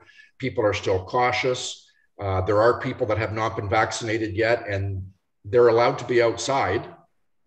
And there are people, other places that I've been, for example, in Kitchener, where they've got massive patios outside, and there's a lot of people that aren't vaccinated for whatever reason. Not judging that, I'm just saying, I think if council supports this, it would be a wonderful, jolt in our arm to help them get through the wintertime. Thank you. Councillor Gavese, you have a resolution, please.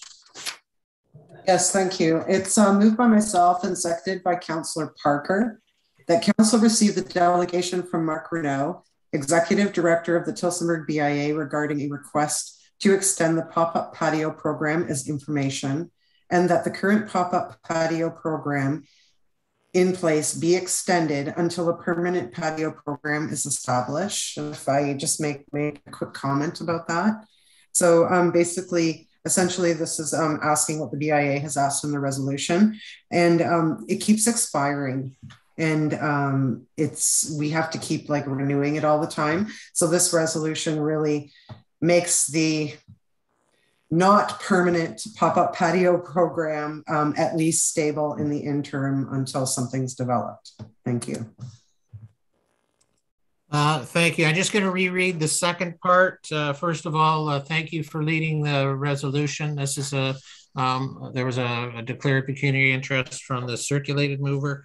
And the second part of that is after receiving the information, and that the current pop-up patio program in place, it's the pop-up patio program in place, be extended until a permanent patio program is established.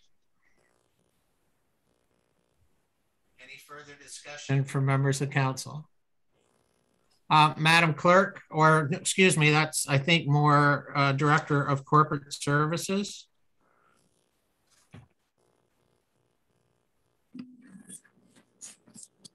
Yes, I'm here. Is there a question? Yeah. When is the current extended temporary pop-up patio program expire? I believe the chief building official sent out an email for it to expire November the 1st.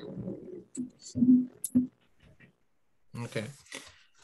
The only other thing that I'm supportive of this, I'm supportive to in a lot of things that are about this. I would encourage the mover to either ask there to be a permanent patio program and that staff bring back how that's going to be achieved.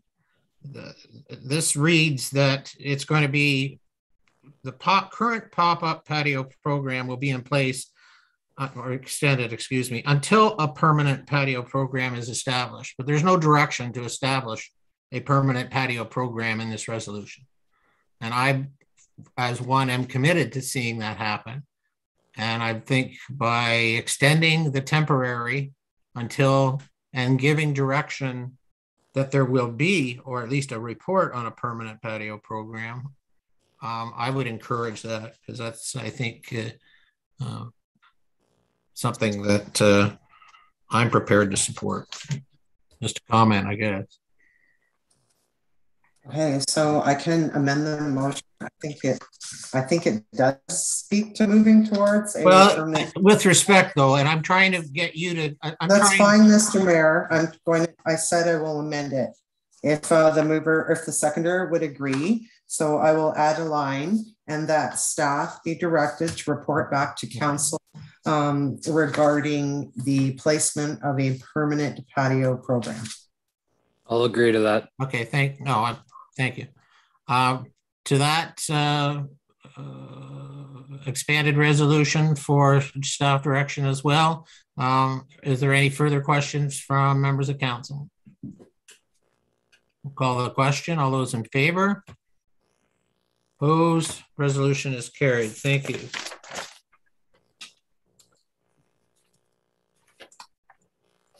Thanks, Mr. Renault, appreciate that, and continued best efforts. Just check your emails. Exciting news, and I know you'll be very involved. There's a deputation, very patiently waiting, I'd assume, from the Museum Advisory Committee regarding storage at Annandale House National Historic Site. Welcome, Joan. There you are. Oh, you moved. Okay. How are you doing? I'm here. It's been an interesting 2 hours.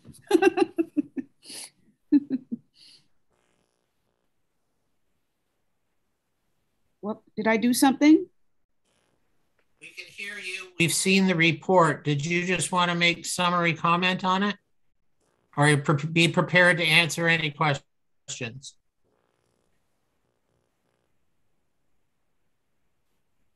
Can you hear me now? Yeah. Okay. I was told I was here to answer questions. Okay, perfect. Councillor Govesi, a resolution, please. Yes, I'm just trying to find, we've been all over the place here. I'm trying to, where we are here. I'll read it if you want me to read it, or? What page is it on? 5 of the, 5. I got it. No, it's not on page 5. You want me to read it? I have it.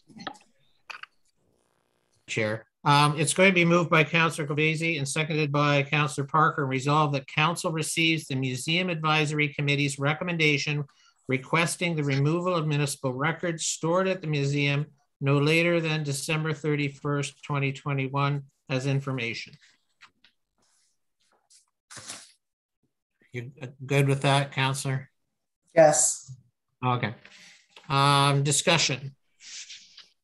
Deputy Mayor, please. Great resolution from one side. The question is, where are they going to be moved to? Is there an answer to that?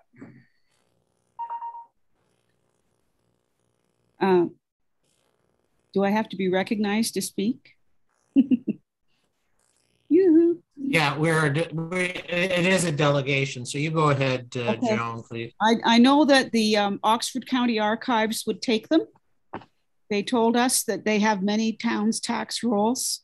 The only downside might be that I'm not sure that possibly the town would be giving up ownership of them to the Oxford County Archives, but they have storage offsite at Beachville. The members of the public are still allowed to go in there and access the records for any reason that you might want to go in, historic or otherwise. But if we were desperate to find a place for the Tillsonburg News that we rescued, and thankfully the Oxford County Archives were thrilled to death to take them, and they have removed some from St. Paul's Church and will be removing the majority of them over the next month or so to the Beachville location. So they told me to tell you that they would also take the tax rolls if you so wanted.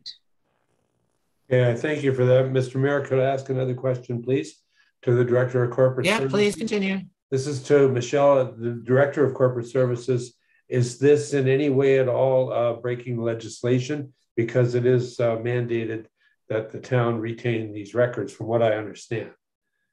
So are we breaking any rules by not retaining these within the ownership of the town? Yes, so the tax rolls in particular are permanent records of the town. So we would need to make sure that they're in good care and ownership. This is the first I've heard about this opportunity. So we would need to explore that in some detail just to ensure that, again, that those are our records and we're making sure that they're stored in a safe place and can be accessed as well. So I guess your short answer is we have not looked at that option as of yet. Okay, with that said, Mayor, I'm not comfortable with the resolution because it doesn't say where they're going to be stored. I believe that the Director of Corporate Services should be looking at that, but at least the approval through her office to where they go. I remind just the resolution that is on the floor is to receive the resolution from the advisory committee as information. That's what this resolution says. It's as information. Any additional direction would require further amendment from council. With that, I'll support the resolution. Thank you. Joan, or excuse me, Ms. Weston, did you have comments? Well, the Museum Advisory Board is very concerned about the amount of space that these tax rolls were basically foisted on the museum, and they're taking up a tremendous amount of space, and the museum is at a crossroads with regards to space. They either need to blow out a room under the parking lot, or something has to be done so that Patty is able to accept artifacts from the community and have a place to put them, because at this moment she really doesn't. So it's becoming crucial to free up space at the museum. And the museum was never, like, the tax rolls were put there, not through the museum's wanting of them there. Let me just phrase it that way. So that's why the Museum Advisory Committee is adamant that, like, I would hope in your regards to your new town hall, I didn't hear anybody talk about a storage area for tax records and such. I think that needs to be built into your new town hall for sure. Get them out of, have a place at your town hall to keep your town records. But anyway, until then, I don't know if you can find a space to stick them until you have your new town hall. That would be lovely. Councillor Parker, did you have a comment? No, I was just going to make comment that at this time it was to be received as information. There wasn't anything further, but I think Councillor Gildese has comment. Councillor Esseltine, please, then Councillor Gildese. Thank you, Mr. Mayor. It was just because a comment that put forward an amendment to the motion that would read that Council receives the Museum Advisory Committee's recommendation requesting the removal of municipal records stored at the museum no later than December 31st, 2021, and that Council directs staff to secure an alternate location prior to that date.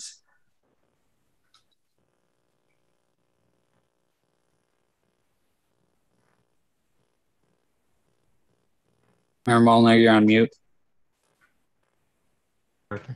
You can move a resolution that can be duly seconded that is your last sentence. whatever your last sentences was. Unless I hear from the mover that the mover and seconder are comfortable with your line of thought. Councillor Govesi, please. I was going to amend the motion anyways with the approval. Okay. Seconder. Okay, so the first part will read the same as to December 31st as information, and that the clerk be directed to explore an option for the removal of the records from the museum and report back to council with an option or options. I'm fine with that. Yeah, sorry. No, that's very good. That appropriately will be on the floor as a mover and seconder. Madam Clerk, did you get that? Yes, I did. Thank you. Okay. Now, for further discussion, did you have any further comment, Councillor Esseltine? No, thank you, Mr. Mayor. Anything further from members? And I concur. I think that's the appropriate, there's an operational aspect to this. I fully respect the advisory recommendation, the eyes, the ears, the people. We talked about Station Arts here earlier. We've got an entire omnibus of volunteers and people that are keeping that fantastic National Historic Site together. There's, without prejudicing, I'd suggest that there are some observational things, and some of those comments were included in the report. So I think supporting this amended resolution or would speak to the respect for the recommendation, but also ensuring that there's some go forward solution. So. And I think the committee member also suggested a couple of options. So we're not starting from scratch. Anything further? We'll call the question. All those in favor? Opposed? The resolution's carried. Thanks very much, Joan. Thank you very much. We appreciate it. And I'll be making my report to our committee on Thursday. And we will just leave this in moderate celebration tonight so that we're more appropriately sharing community-wide the wonderful news in the coming days. Thank you. That was rather cryptic, but I think you and members of council know what we're doing. Yes, thank you very much. Everybody, I hope you have a good rest of the night meeting. It sounds like a long one. Are there any questions under COVID-19 from members of council or senior leadership team? Councillor Parker, please. Through you, Mr. Mayor, to Director Baird. With the capacity limit changes that were announced on Friday, are there going to be changes to some of the operations at the community center, such as opening up more than one shower in the dressing rooms, time limits and such for people to enter the facility? Have we got that far with the new policies? Through the mayor or councillor, all of these are being scrutinized by our staff team, and we hope to have a dispatch or certainly communicate out to our arena user groups as soon as possible. Council, you'll also be provided a copy of that so you're well informed. We have a discussion first thing tomorrow at our staff meeting. So I'm glad to share that with all of council by noon tomorrow. Anything further?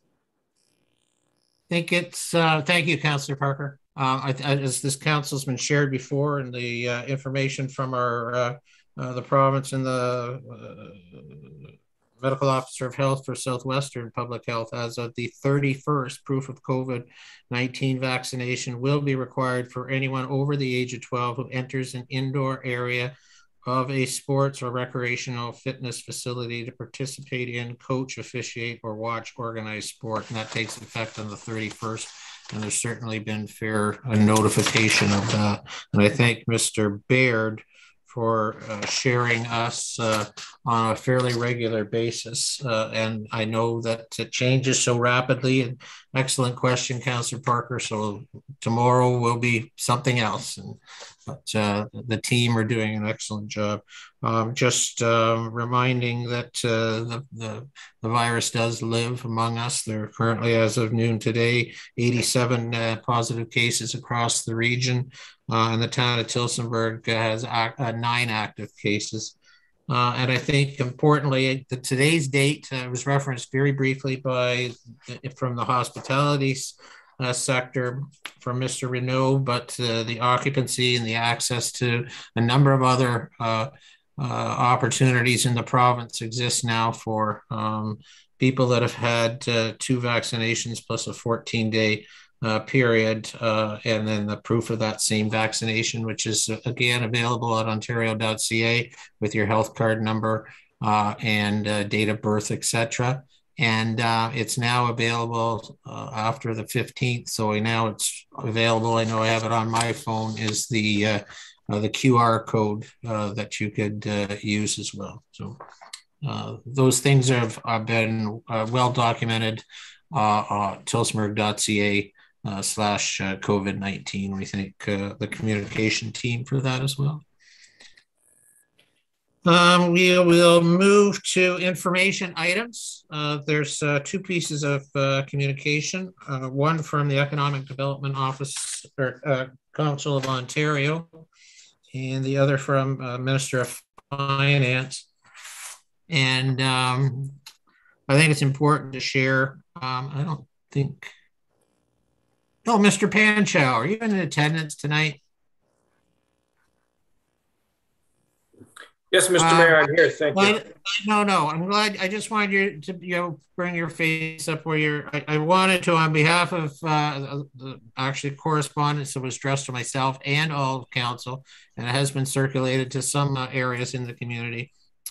On behalf of EDCO, informing us that Mr. Cephas Panchow, Development Commissioner for the town of Tillsonburg, has been named one of Economic Development Council of Ontario's top 10 development commissioners. So quite an impressive list, quite an impressive, the letter signed by the CEO, Heather Lalonde, but we wanted to make sure that it was on the public docket, and you were recognized for that, and congratulations. And the other information, and the other is the OMPF notification from the Ministry of Finance. So anything from either, or from members on either of those 2 pieces of correspondence? Deputy Mayor, you have a resolution, please? I do have a resolution moved by myself, seconded by Councillor Luciani. The council receives the correspondence from the Economic Developers Council of Ontario dated October 12, 2021, and the correspondence from the Ministry of Finance dated October 21, 2021 as information. Thank you, Deputy. Any further discussion? We'll call a question. All those in favor? Opposed? Resolution is carried. We'll move back into departmental reports. We've made some advancements on a couple of them already based on the delegations. We thank them again. Under corporate services, there's a report regarding COVID-19 workplace vaccination policy. Councillor Parker, you have that, please?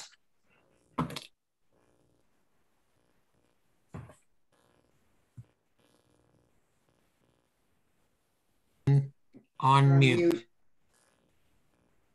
My apologies. Usually I'm the one that's telling everybody else they're on mute. So moved by myself, seconded by Councillor Luciani, that the attached COVID-19 workplace vaccination policy be adopted. Discussion for members of council. Councillor Govesi, then Councillor Luciani, then Councillor Esseltine.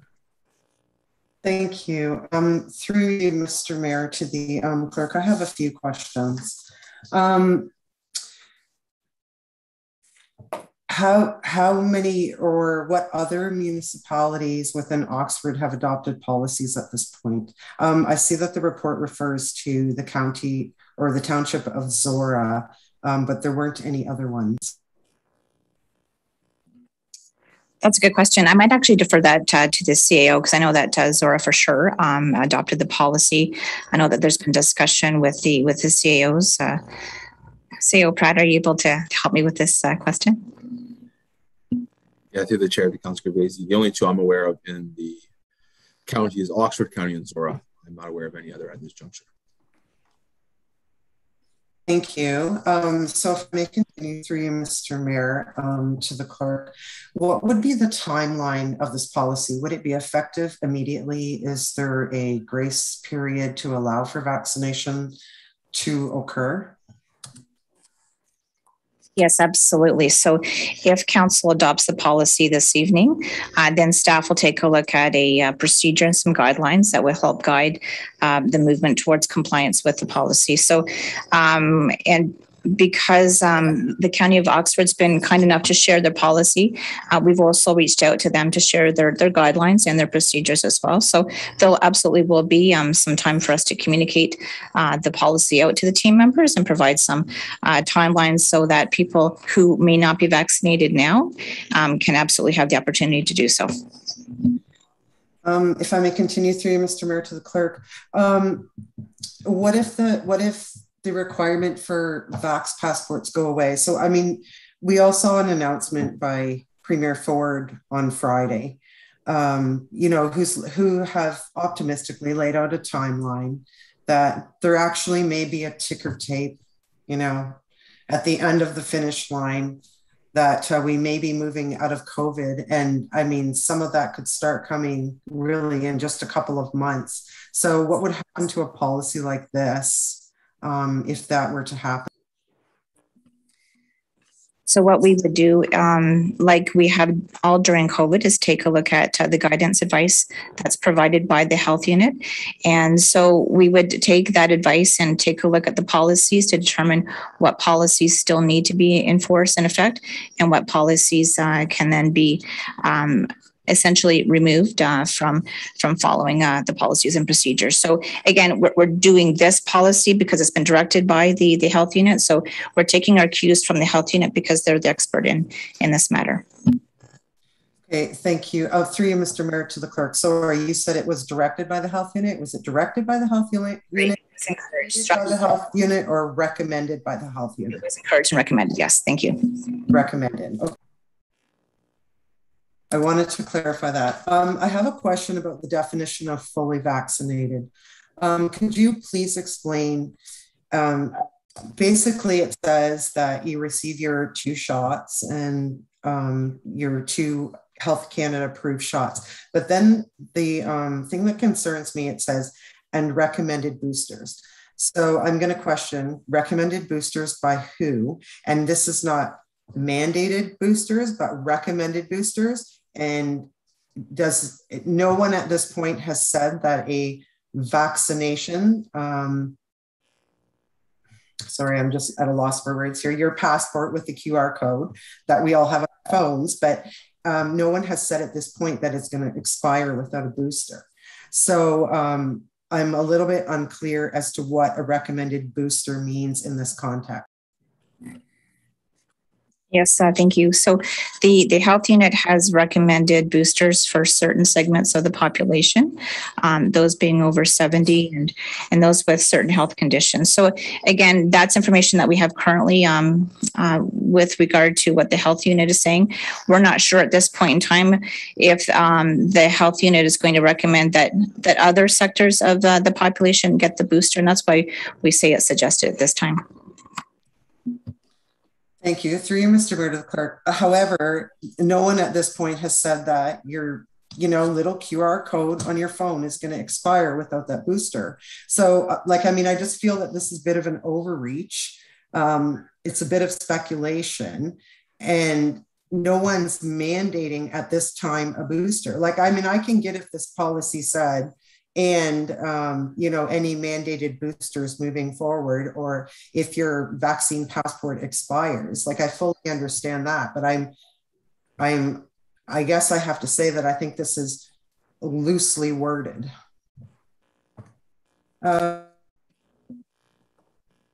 Further questions or comments from members of council? You've got more, Councillor Gavesi? Yes, I do. Thank you. That didn't sound like a question. That's so I didn't know if you're finished. Okay, it was a comment. As far as testing goes, there is a bit of a problem with regards to securing testing. So they have the travel tests for $40 at Shoppers, but to purchase them, they're not readily available. So I think that needs to be looked into. The one thing is, and I will be transparent to the public, that I am vaccinated. I believe in vaccinations. I have all my vaccinations from childhood. But what I don't understand about these policies is that it assumes that only unvaccinated people can transmit COVID. And every day we see 33% of vaccinated people are transmitting COVID. Yes, the vaccine is supposed to protect you from ending up in the hospital. And if you've received the vaccine, you should be confident that it's going to work. That's what the health advisors are telling us. But why would there never be any random testing of people who are vaccinated? And this is where I feel that these policies fail, because they don't take into account that actually everyone can spread it. So has any consideration been given in that regard? I think there was a question there. Has any consideration been given to the transferability of vaccinated versus unvaccinated? And I think you heard the question. In the policy, that's what we're dealing with. So as per directed by council, staff have taken the County of Oxford policy and we've kind of Tillsonburgized it. And so as part of that, in talking to other municipalities, it's the health and welfare of the team members that we're trying to protect here. So, and that's obviously really important to the town, as you can imagine. So, according to the health unit, again, having more vaccinated people is going to help us get through COVID. I understand what the question is. I'm not a medical officer of health. I can't answer that, but all I can tell you is that has been the message from the health unit in terms of vaccinations and getting more people vaccinated. And I think that's what the policy helps to support, is making sure that more of our team members are vaccinated. Thank you. And I would just comment back to that Premier Ford's announcement on Friday probably isn't going to encourage people that aren't vaccinated to get vaccinated, when he's opened up a window of potentially moving towards an end. There is an end game, I guess, let's put it that way. So, I mean, I kind of think that what he said might have been contradictory to people wanting to rush out and, stick their arm out and get vaccinated. Thank you.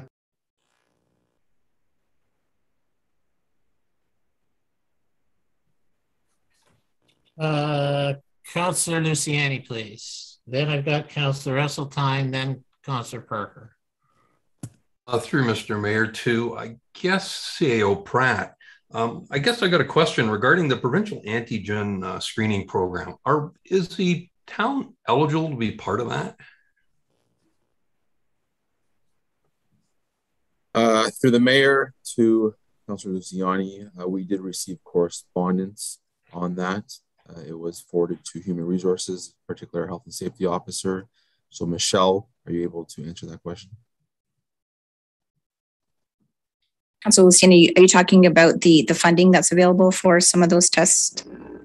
Yeah, funding and basically the provision of rapid antigen tests by the province for use of small business and facilities under 150 people. Right. So our health and safety officer has reached out to the Chamber of Commerce. They have access to these testing units, and so we're hoping to secure a quantity of those, subject to funding that's available. If I may continue, then, Councillor Gilvesi raised a few good points in regard to the fact that the new stuff that's coming out just now from the province isn't going to basically encourage anybody to move forward on this, because there really is a finite time and a waiting time to get through. So from my point of it, we've got an obligation as a town to basically support both sides, people vaccinated and unvaccinated.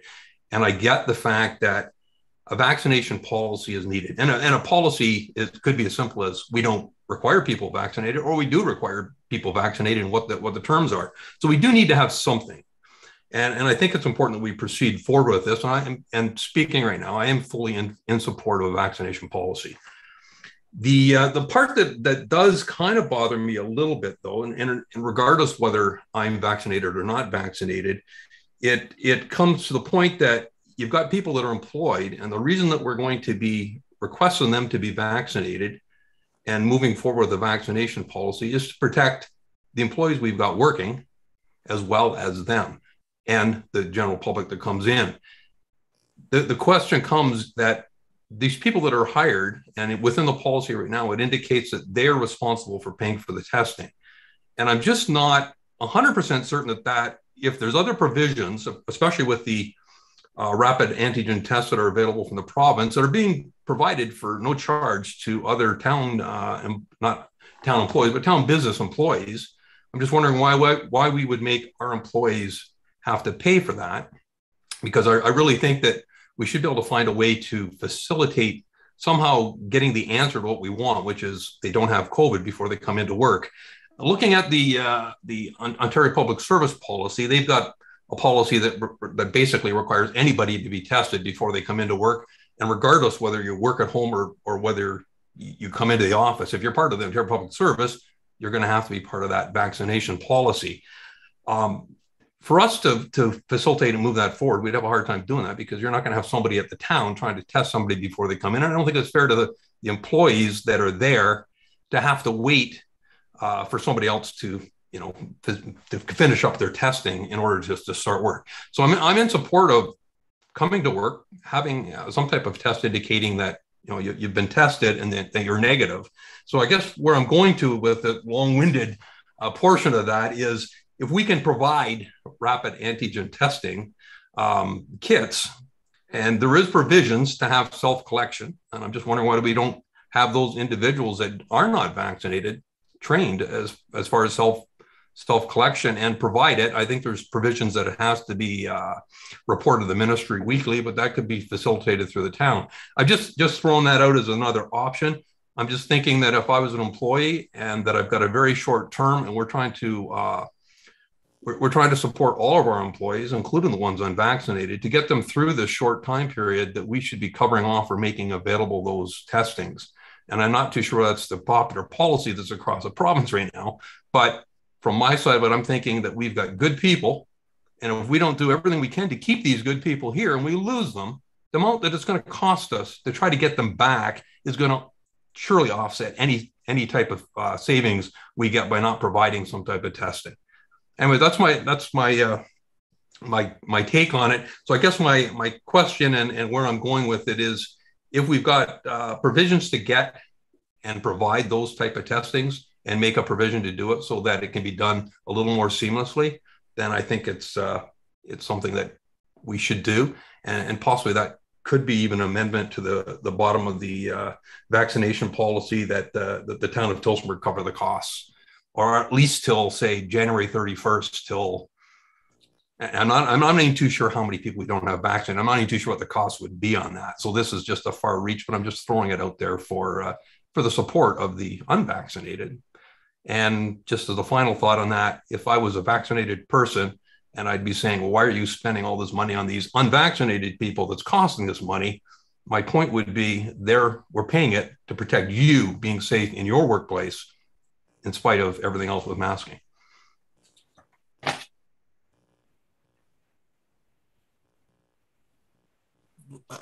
Somewhere down right near the end, Councillor Luciani, was there a question? Because you said I do have a question. Yeah, well, the question is, I think, quote unquote, can we? I'm trying to. All right. So basically, I would suggest that maybe we put at the end of the vaccination policy be adopted that the town of Tillsonburg cover the cost of employee vaccinations as required with manager pre-approval till January 31st, 2022. Okay. Councillor Esseltine, please. Thank you, Mr. Mayor. I'm going to take your can we thing and feed it into my question / comment here. So this is pretty simple compared to the discussions we're having, but I noticed in the vaccination policy here that they have not been consistent in who the policy applies to, and sometimes they're related to the County of Oxford. So I wondered if we could be consistent in who's included in the policy statement and always use what it says in our motion from the last meeting, that the town of Tillsonburg adopt a proof of vaccination policy for staff, council members, committee members, contractors, consultants, and students, because it says different things in different places. And I think consistency is important in something like this. And outside of that, I would support Councillor Luciani's comment about the town providing the testing for staff, in particular for perhaps the first 3 months of the that we go through this, and that would give us an opportunity to see what we're looking at in terms of numbers and how much it would cost the community. It would give us a time to encourage people who don't have a vaccine to get a vaccine. So I would support Councillor Luciani's proposal there about the town paying for the testing for the first 3 months going forward. Thank you. Thank you. Councillor Parker, please. Through you, Mr. Mayor, to CAO Pratt. We have policies in place now for health and safety for our employees. Have we had any cases of COVID-19 amongst our town employees up until this point? To the mayor, to Councillor Parker, I have not been notified of any cases amongst our staff. Thank you. Follow-up comment. With that being said, it seems as though the policies that we have in place are currently working. There are high numbers of vaccinations through the community. There are a number of staff members that aren't vaccinated, but if our policies are working, we've been going through this for 1.5 years and we haven't had any cases. So why, after 1.5 years, are we trying to put a vaccination policy in place when the policies that are there are working? To me, it just seems like we are taking the position away from the people that are not vaccinated. We don't want to lose employees at the same time. I think that the policies that are in place are working. I think it's going to upset a certain number of team members that we have in the town. And we need to be careful of that because we don't want to lose some of our good employees. So thank you. Further questions? The resolution is on the floor. Councillor Rosehart, please, then the Deputy Mayor. That should pretty well give us around the bases. Thank you, Mr. Mayor. Through you to Michelle. We're, and I agree with Mr. Parker. That was one of my questions as well. It's been almost 2 years and the community within the complex has done a very good job of looking after everything there and the staff looking after themselves. And I'm sure they haven't sat home in their house. They've been out in the community shopping like everybody else.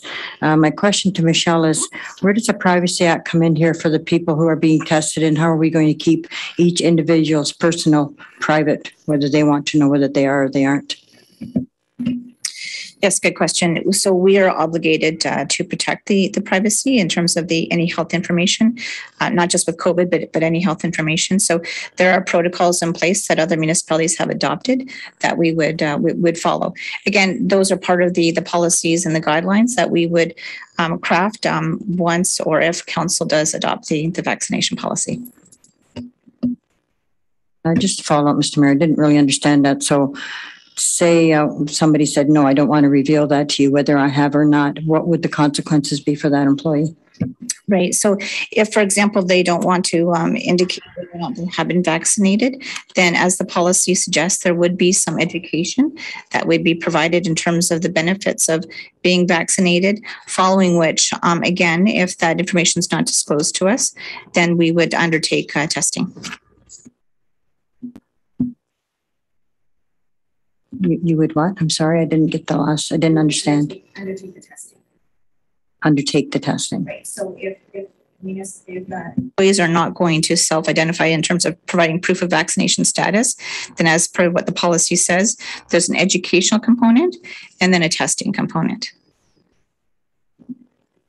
And if they don't comply to that, what is the result? But we hope that the staff members would comply with the policies, and it could be in fact that testing would happen for a number of months or weeks. And just to follow up, Mr. Mayor, through you, and how often would the employee have to be tested? Again, those would be guidelines and procedures that would be put into place if the policy was adopted. What we're seeing normally and typically in municipalities is that testing is done around twice a week.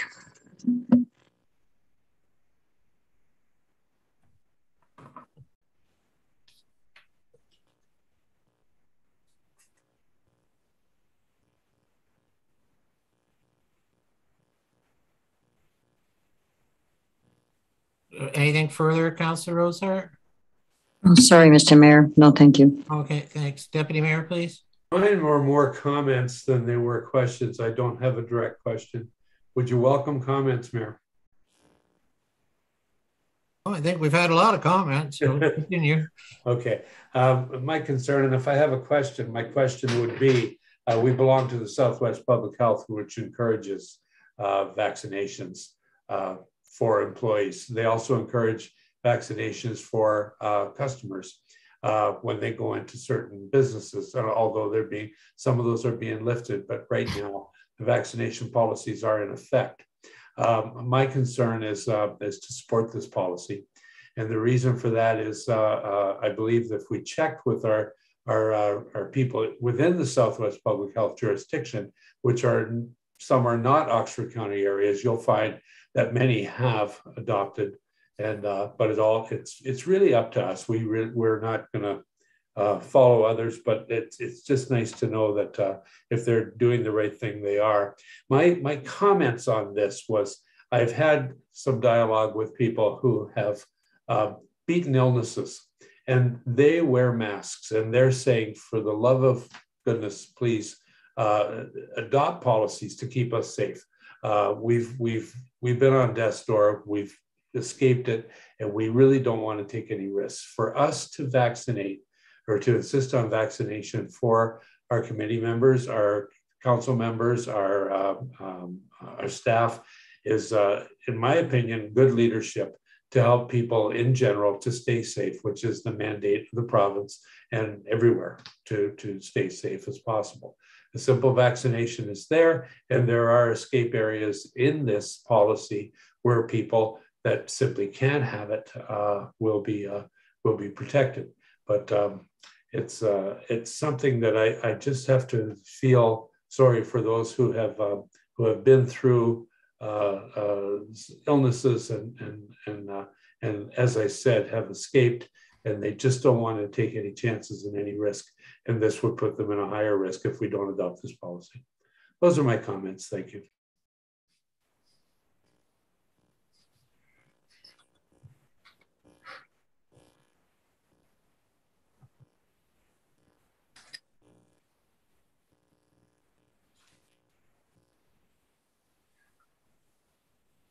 I'm on mute. Resolution remains on the floor. Any further questions? The only question that I had then, everyone's had their, Councillor Luciani? And I have a few comments, but the only comment I had or question I had was is if it stands as it is, I take it we're going to go through the logistics later of how people are going to get vaccinated or get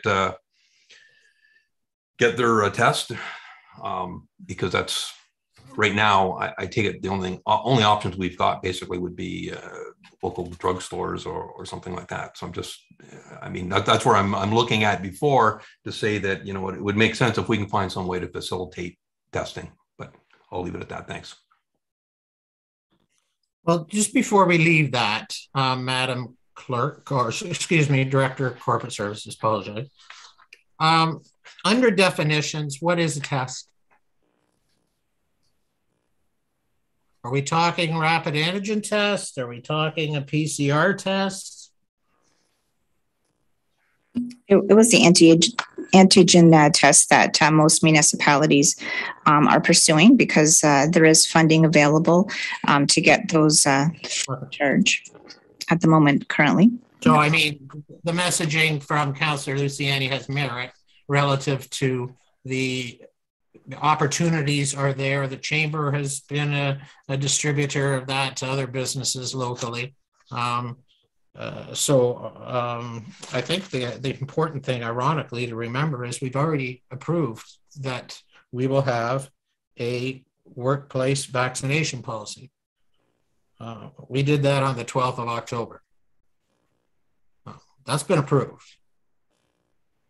And it was approved with a second line that counties recently be adapted. We had the comments about the definition of adapted. And that's now here tonight because council had the opportunity to review the county. And then we got a staff report that's acting on the council's direction from the 12th of October. And they brought back support for that resolution with two particular variances. It's a bad choice of word. Under discussion. One is obtaining a test. And the other is some amendments to not, we deleted reference to long-term care and paramedic services as we don't have them in our jurisdictional team members. So Councillor Luciani, is there, I'm just, before we proceed with a vote that we've actually already had on the 12th of October, is there anything that you would encourage that you would like to, or anyone else, I guess, but this is. I'm just wondering whether we don't do an amendment to the end of the motion, just indicating that the town does cover the costs and whether they cover it through getting them through free or through very minimal costing. I just think it would just put less of a burden on those that are required to have it. I don't think it's a tough thing to get a vaccination needle and be done with it. But at the same point in time, those are personal choices. And I don't think we need to do anything more than that's already out there to make people, you want to make people feel part of the organization, partly that they're still accepted and they want to be there, and that the town supports them as an employer. So I think if we can do anything to facilitate that, it'd be good. So Councillor Parker, are you agreeable to an amendment? I am agreeable to an amendment. What would you like the amendment to say? Just maybe simply that the town of Tillsonburg cover the costs of employee COVID testing as required with manager approval until January 31st, 2022. I'll accept that. Madam, excuse me, Deputy or Director, did you get that? I did, thank you. And that could be the way it was worded, interjected into the policy for a rollout. And I thought that last question was in result to the very first question, which was an excellent question from Councillor Govesi relative to when does this actually take effect? And there's a bunch of other things that have to actually happen before anyone's potentially, impacted or encouraged or faces the terms and conditions inside the policies, which I would totally concur with. And I suggest I had that conversation with you earlier today and led that charge at the County of Oxford as well about providing notice. And in saying that, though, with the resolution, with that amendment, we are talking rapid antigen testing. Is that what we're talking about? Councillor Luciani, Councillor Parker. From my understanding, yes. That is my understanding too. We could just insert one line, cover the cost of employee rapid antigen COVID testing as required. Good with that. Any further discussion? You're good? Yeah, thanks, Councillor. Anything further? I'll call the question. All those in favor? Opposed? The resolution's carried.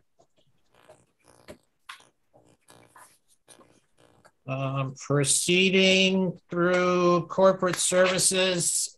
Oh, did you get an amended resolution, Councillor Luciani?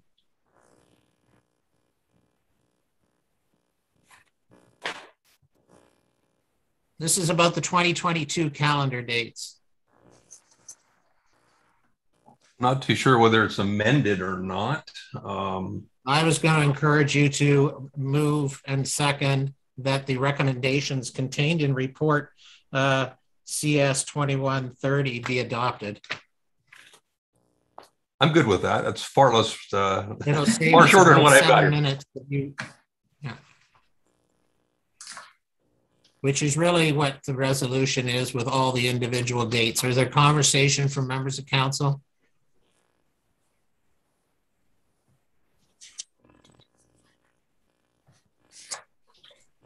The only comments I have is with the planning meetings, I would encourage that there's some level of, and I know it's tough because you're trying to get shovels in grounds and accelerate public planning meetings so that decisions are made rapidly, but with good public input. But we're beginning to have three, and it's not council necessarily, although it impacts council. We have three, we never used to have 3 meetings a month relative to council meetings. And that just brings in leadership team and management team and others. And, in a meeting versus, other activities, 6 or 7 o'clock at night, I would encourage that we at least keep an eye on that heading into 2022 on the planning meetings side. So anything further? Call the question. All those in favor? Opposed? Carried.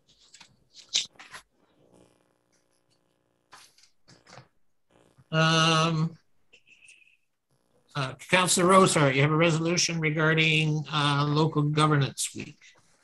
Thank you, Mr. Mayor. Moved by myself, second by Councillor Lazy, that council receive report CS 21-31 Local Government Week, October 18th to 2021 as information. Thank you.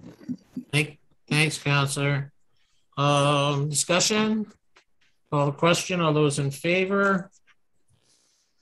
Opposed? That resolution's carried. Councillor Esseltine, you have a resolution regarding a recommendation for an offer to purchase property in the Van Norman Innovation Park.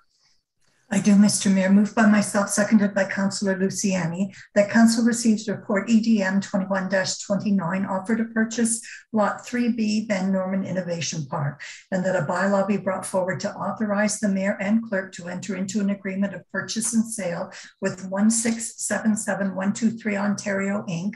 for the property described part of lot 3 in Van Norman Innovation Park and to be described by a new reference plan. Thank you. Thank you, Councillor Esseltine. Discussion? Call that question. All those in favor? Opposed? Resolutions carried. We move out of economic development. There's nothing on finance, fire and emergency services, but under operations and development, Councillor Luciani, you have a resolution regarding animal licensing service review. Yeah, moved by myself and seconded by Deputy Mayor Barris that report OPD 21-44 animal licensing service review be received as information and that the town's animal licensing program is amended to remove cat licensing starting in 2022, which is option 3 in the report, and that the current animal control bylaw and rates and fees bylaw be amended to remove the requirement to license cats starting in 2022, and that staff be directed to bring a report to council in 2023 regarding the status of options and cancellation of the dog licensing program for 2024. Thank you, Councillor. Discussion? We'll call that Councillor Parker, please. Through you, Mr. Mayor, I just wanted to thank Gino for bringing this report forward. I look forward to future deliberations on it, as I think that we're moving in the right direction. So thank you. Further questions to the report? Call the question. All those in favor? Opposed? The resolution's carried. Echo that. Thanks, Mr. Van Hellen. Speaking of busy department, Councillor Esseltine, you have a resolution regarding a appointment of a building inspector. Moved by myself, seconded by Councillor Parker, that report OPD 21-47, building inspector appointment, be received as information, and that a bylaw to appoint Justin White as a building official for the town of Tillsonburg be brought forward for council consideration. Thank you. Thank you, Councillor. Discussion? Call the question. All those in favor? Opposed? Resolutions carried. Next on the agenda, there are two related hangar land lease agreements. Councillor Parker, please.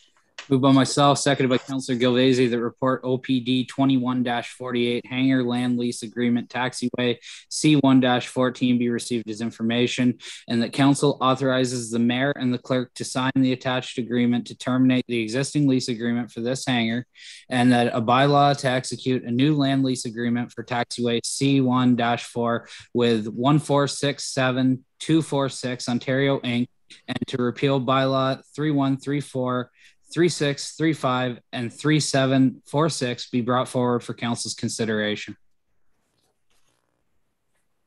Thank you, Councillor. Discussion? Call the question. All those in favor? Opposed? That resolution is carried. And the similar regarding taxiway G2-6. Councillor Gilvesi, please. Moved by myself and seconded by Councillor Rosehart, that report OPD 21-49 hangar land lease agreement taxiway G2-6 be received as information, and that council authorizes the mayor and the clerk to sign the attached agreements to terminate the existing lease agreement for the hangar, and that a bylaw to execute a new land lease agreement for taxiway G26 with 1467-246 Ontario Inc., and to repeal bylaw 3374 be brought forward for council's consideration. Thank you, Councillor. Discussion? All those in favor? Opposed? Resolution's carried. Thank you. We move to report regarding the Urban County Road Maintenance Agreement. It's an amended agreement to add County Road 20 or North Street to the existing agreement. Deputy Mayor, you have that resolution, please. It's moved by myself, seconded by Councillor Parker, that report OPD 21-50 Urban County Road Maintenance Agreement amendment be received as information, and that the Chief Administrative Officer and Director of Operations and Development be authorized to execute the Urban County Road Maintenance Agreement amended, dated October 5th, 2021, to include County Road 20, which is North Street, within the town limits as part of the agreement, to be effective January 1st, 2022. Discussion from members of council? One or two things for me. I supportive of the concept. Is there a demonstration that the funding is commensurate with the cost to do the work?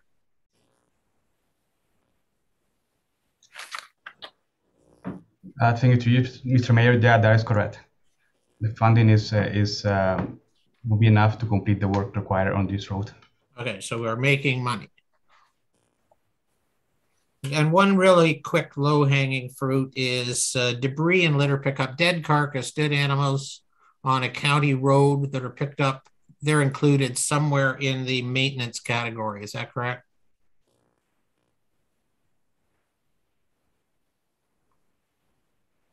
To you, Mr. Mayor, just the remove of the debris and litter pickup is included in the agreement. And that under that category are dead animals or carcasses. I don't think that is included in the wording of the agreement, but I can review the scope of work just to make the sure. The intent of the scope of the work. Okay, thank you. Anything further? Call the question. All those in favor? Opposed? Resolution's carried.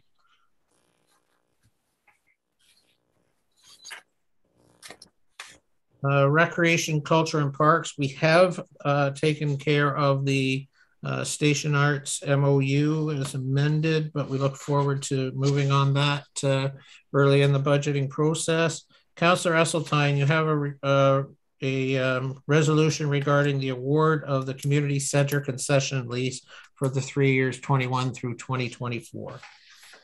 I do, Mr. Mayor, moved by myself, seconded by Councillor Luciani, that report RCP 21-27, award of community center concession lease 2021 to 2024, be received as information, and that council approve the proposal as submitted by Barris Butchery and Catering, Inc. for the term of November 1st, 2021 through April 30th, 2024 at an annualized rate of $4,500 plus applicable taxes, and that the mayor and clerk be authorized to sign the new lease agreement on behalf of the corporation.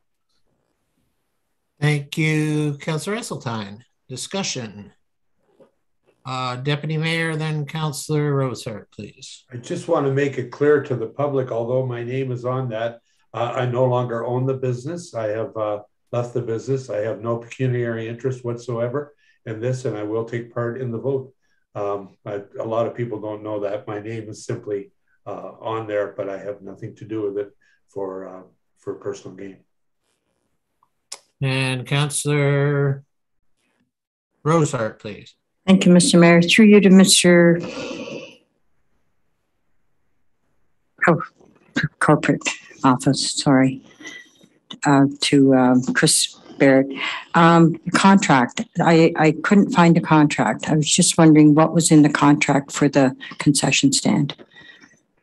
Through the mayor, Councillor, the contract is very straightforward. It's the same one that has existed previously. It just outlines the expectations, the menu, and the pay structure that's outlined in the staff report. It's a fairly short document. If council so wishes, I could provide you a copy of that for your perusal. And again, I'm glad to answer any other questions you might have.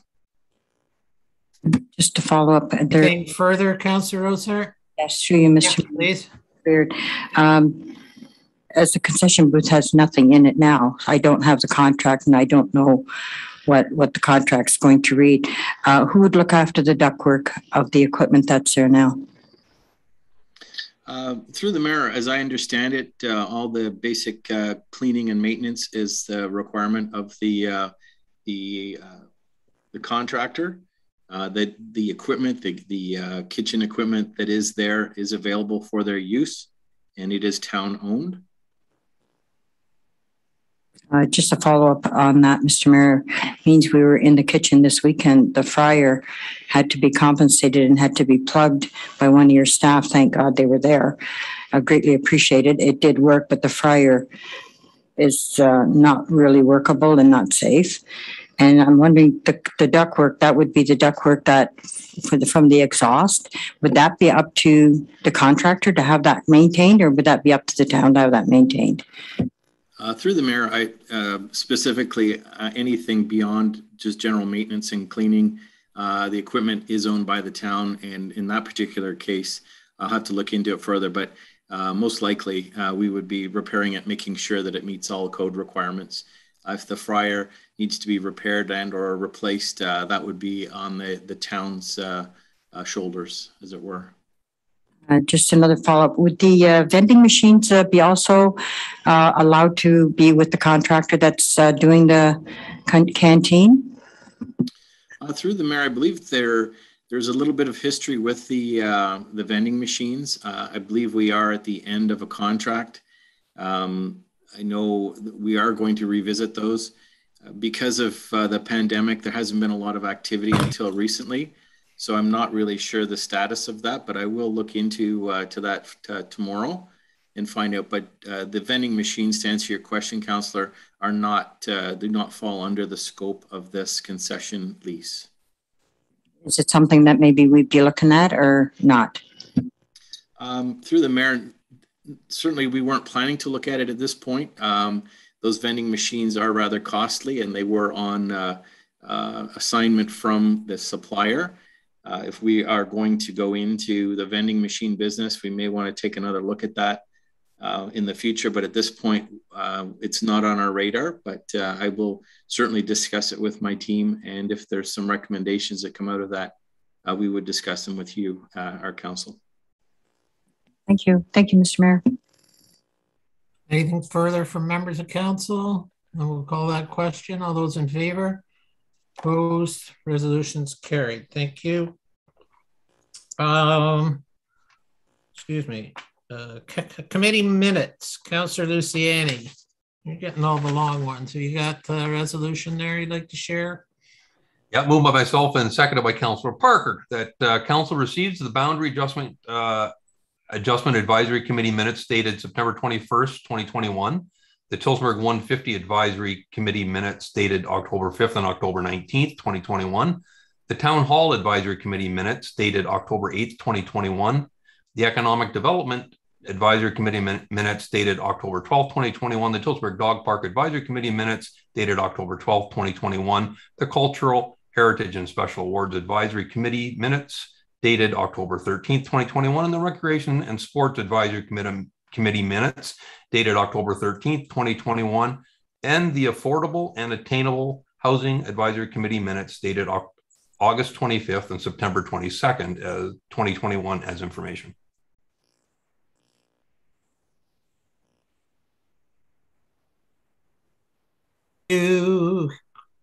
Councillor Luciani, discussion for members of council or questions for clarity? Actually, I had a couple. One may be addressed on a notice of motion because I thought there was an opportunity to deal with it this way, but I'll be patient. 150 minutes. The resolution says that Tillsonburg 150 events be held during the dates of July 1st to July 3rd weekend as recommended by the advisory committee. Certainly respect the great work they're doing and the opportunity. I would hope that we're not precluding year-long celebrations that may become available in the community because we've dedicated 3 days to what is a year-long opportunity to celebrate 150 years. I say that with all the positivity that I can, and I know that event planning might be best in a 2 or 3 day kind of time frame. But I just wanted to be transparent about that. I was not at that meeting, and I just wanted to be, I respect everything they're doing, but I wanted to make sure that I had to at least share that. Councillor Esseltine, probably there. Thank you, Mr. Mayor. I was just going to comment that the subsequent meeting following the one that said the 150 celebration would be on July 1st, 2nd, and 3rd, the subsequent minutes of the next meeting said that they had narrowed it down to just July 1st. But my question with regard to that then is Turtle Fest happening in June in 2022? Does anybody know that? Because if it is, there's probably just a 2-week separation between the two. And I wondered if that might be a concern for people that are involved in those organizing those activities. Does anyone want to know about Turtle Fest at all? I'm just thinking similar people would be involved in organizing both of them, and I wondered if that would be a problem. But well, Turtle Fest is usually on the 19th, plus or minus a couple of days in June. Father's Day-ish weekend, I think. I don't know the direct answer to the plans for 2022, but you're talking about two significant events within really 2 weeks. But I think it's important that whether that message is tonight is that there's a further identification on you know, whether or not there is a Turtle Fest or that's a good point. Deputy Mayor? Being a member of the advisory committee, I will say this, that the advisory committee is not planning on doing anything in conjunction with Turtle Fest. I will say that it was discussed, possibly some portions of Canada Day they may contribute to, depending on where Canada Day will be going in July of 2022. Due to the COVID restrictions. We were not aware of that. We're still not aware of that. But to answer the mayor's first comment, to keep the spirit of 150, it won't be just a one-day event or a one-month event. The committee has intentions of making sure that it's well spelled out that 2022 is the 150th anniversary of the town of Tillsonburg's incorporation. Okay, anything further on any of those? There was a, I think we'll wait till round table on one with the help of Mr. Beard. And maybe the other one can best be addressed during the notice of motion. So anything further? I'll call the question. All those in favor? Opposed? Resolution is carried. There was a notice of motion with a seconder. It's on the agenda. Councillor Esseltine, please. thank you, Mr. Mayor. Moved by myself and seconded by Councillor Rosehart that the Culture, Heritage and Special Awards Committee recommends to Council that the tree-lined Broadway Street entrance to downtown Tillsonburg from Concession Street in the north to Venison Street in the south, bordered by stately heritage homes and age-old trees, be listed as a heritage conservation district in the town's municipal register of heritage properties. This mid-Broadway stretch of unique century homes and surrounding trees continues to welcome residents and visitors to both our town and our downtown in a grand way. And further, that staff be directed to develop a plan to communicate this information to owners of homes whose addresses are attached to this report, as well as to the residents of the town of Tillsonburg, as a new initiative to recognize and promote heritage properties in our town. This is a timely initiative to which the Heritage, Culture and Special Awards Committee has committed as we approach the 150th anniversary of the incorporation of the town. If I could continue, Mr. Mayor. Please. Okay, thank you. So with regard to this resolution, then we have also a list of 25 properties that are located between 258 Broadway and 303 Broadway that would be part of this resolution. And according to MPAC information, 22 of these homes or buildings were from the time period between 1850 and 1910, and 12 are from the 1800s alone. So most of us are familiar with the Municipal Register of Cultural Heritage Properties, and currently the town's register has 14 heritage designated properties registered in it. According to the Ontario Heritage Act, it's essential for all heritage designated properties in the town to be in the register. The Ontario Heritage Act also allows for a municipality to list properties of cultural heritage value or interest that have not been designated in its municipal register. So at its June 9th, 2021 meeting, the Culture, Heritage and Special Awards Committee approved a motion to pursue a direction that adds listed non-designated properties to the town's register as a means of identifying properties that have cultural heritage value or interest in the community, in addition to those that are currently designated. For both designated and or listing properties in the Municipal Register of Heritage Properties, there are two categories as outlined in the Ontario Heritage Act. One relates to individual properties, buildings, and structures, and the other relates to heritage conservation districts, which can include a larger area or grouping of properties, buildings, cemeteries, natural features, cultural landscapes, or landscape features, ruins, archaeological sites, or areas of archaeological potential. So there's lots of opportunity there for the town to identify some of these things and work towards listing them in our directory. But the listing in the report in this resolution that we're considering today would be classified as a heritage conservation district.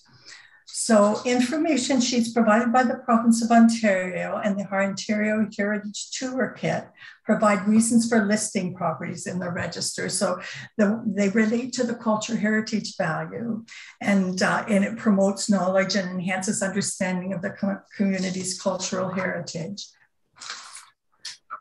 It's also a planning document that can be consulted by municipal decision makers when reviewing development proposals and permit applications. The register provides easily accessible information about cultural heritage properties for land use planners, property owners, developers, the tourism industry, educators, and the general public. The register provides interim protection for listed properties. So this is of importance in this area. So changes to the Ontario Building Code Act, which took effect in January 2006, brought new accelerated building permit review timeframes. For example, 10 days for a house or 20 days for a large building, and these buildings could be demolished. This would give the town little time to assess properties facing demolition. Amendments to the Ontario Heritage Act made in June 2006 address this issue. Owners of listed properties must give council of the municipality at least 60 days notice of their intention to demolish or remove a building or structure on the property. And that gives the town 60 days to assess whether they want to try and do something to save this property. So listing non-designated properties in the register requires municipal council approval, normally given by resolution. In municipalities with a municipal heritage committee, council must consult with the committee before a non-designated property is added or removed from the register. For a non-designated property to be entered in the register, the only information required is a description sufficient to identify the property without the chance of confusion, such as the property's street address. A brief rationale should be provided explaining why it may be important to the community. This was all included in the recommendation to council. A municipality is not required to consult with property owners or the public to list non-designated properties in the register. However, notifying owners of the listing of properties is recommended. So this resolution, if approved, would allow for the first cultural heritage district or property to be listed in the town's Register of Cultural Heritage Properties. As the town approaches its 150th anniversary of incorporation, it's increasingly important to identify and recognize significant heritage properties in the community. Requests to list a property or district in the municipal register can come from property owners, municipal heritage committees, municipal heritage or planning staff, and local historical societies or residents association. So this motion then is to add a listing to the town's culture and heritage director register. And if the committee continues in this direction, we will at some point have a fairly substantial register, which we lack now. And although there's opportunity for buildings to be designated, it doesn't seem to be something that people are interested in doing because of it's hard work and a lot of work to get a building designated, and there are repercussions for having it designated. And we learned that with Ross Street with the increased insurance costs. So I think that this is a way to beef up our culture and heritage register of buildings, both designated and just listed. And also with the particular property that we're talking about today, I know Councillor Rosehart is aware that there's possibilities of development happening in that area. And so if we do this now, we have given council a little bit of leeway and a little bit of time to try and protect some of the heritage properties in that area. Thank you, Mr. Mayor. I know that was very long-winded. Well, no, it's excellent. It was very informative. I don't know if does anyone else have the information that you've just shared? You mentioned properties that are in the resolution. Yeah, I don't have the committee. I've got the minutes. Yeah, the minutes aren't so thorough there. Yeah, but this information was presented to the committee. The other thing that I didn't— Not to council. Pardon me? But not, we don't have, listen, I'm supportive. I'm just trying to say we don't have that information to assist us in our deliberations, do we? I appreciate that, Mr. Mayor. I had tried to have this put on the agenda as a deputation from committee report, in which case the report would have been circulated, but the clerk wasn't agreeable to that at this time. So I wanted to get it put forward at this time because of the properties on Broadway that there may be some people looking to develop. And if this is forward and passed, which you've mentioned twice, I'm going to go to Councillor Rosehart as the seconder. Then I got Councillor Parker. Everyone, the resolution's duly on the floor. Councillor Rosehart, please. Then Councillor Parker, Councillor Govesi. The last statement that you made about the properties on Broadway should be removed from this motion. About the addresses? No, the properties that you might. It's not. Oh, it's not part of the motion and it's not part of the report. It was just a comment on my part. Oh, okay. Thank you.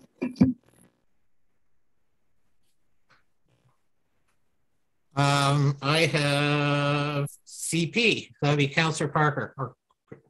Thanks, Mr. Mayor. Through to Councillor Esseltine. I would have no problem supporting this in the future, but I need to see documentation before I'm willing to. So maybe amend the resolution and ask for a report from staff, or at least get the report that you guys received with it, because as it's written right now, I can't support it.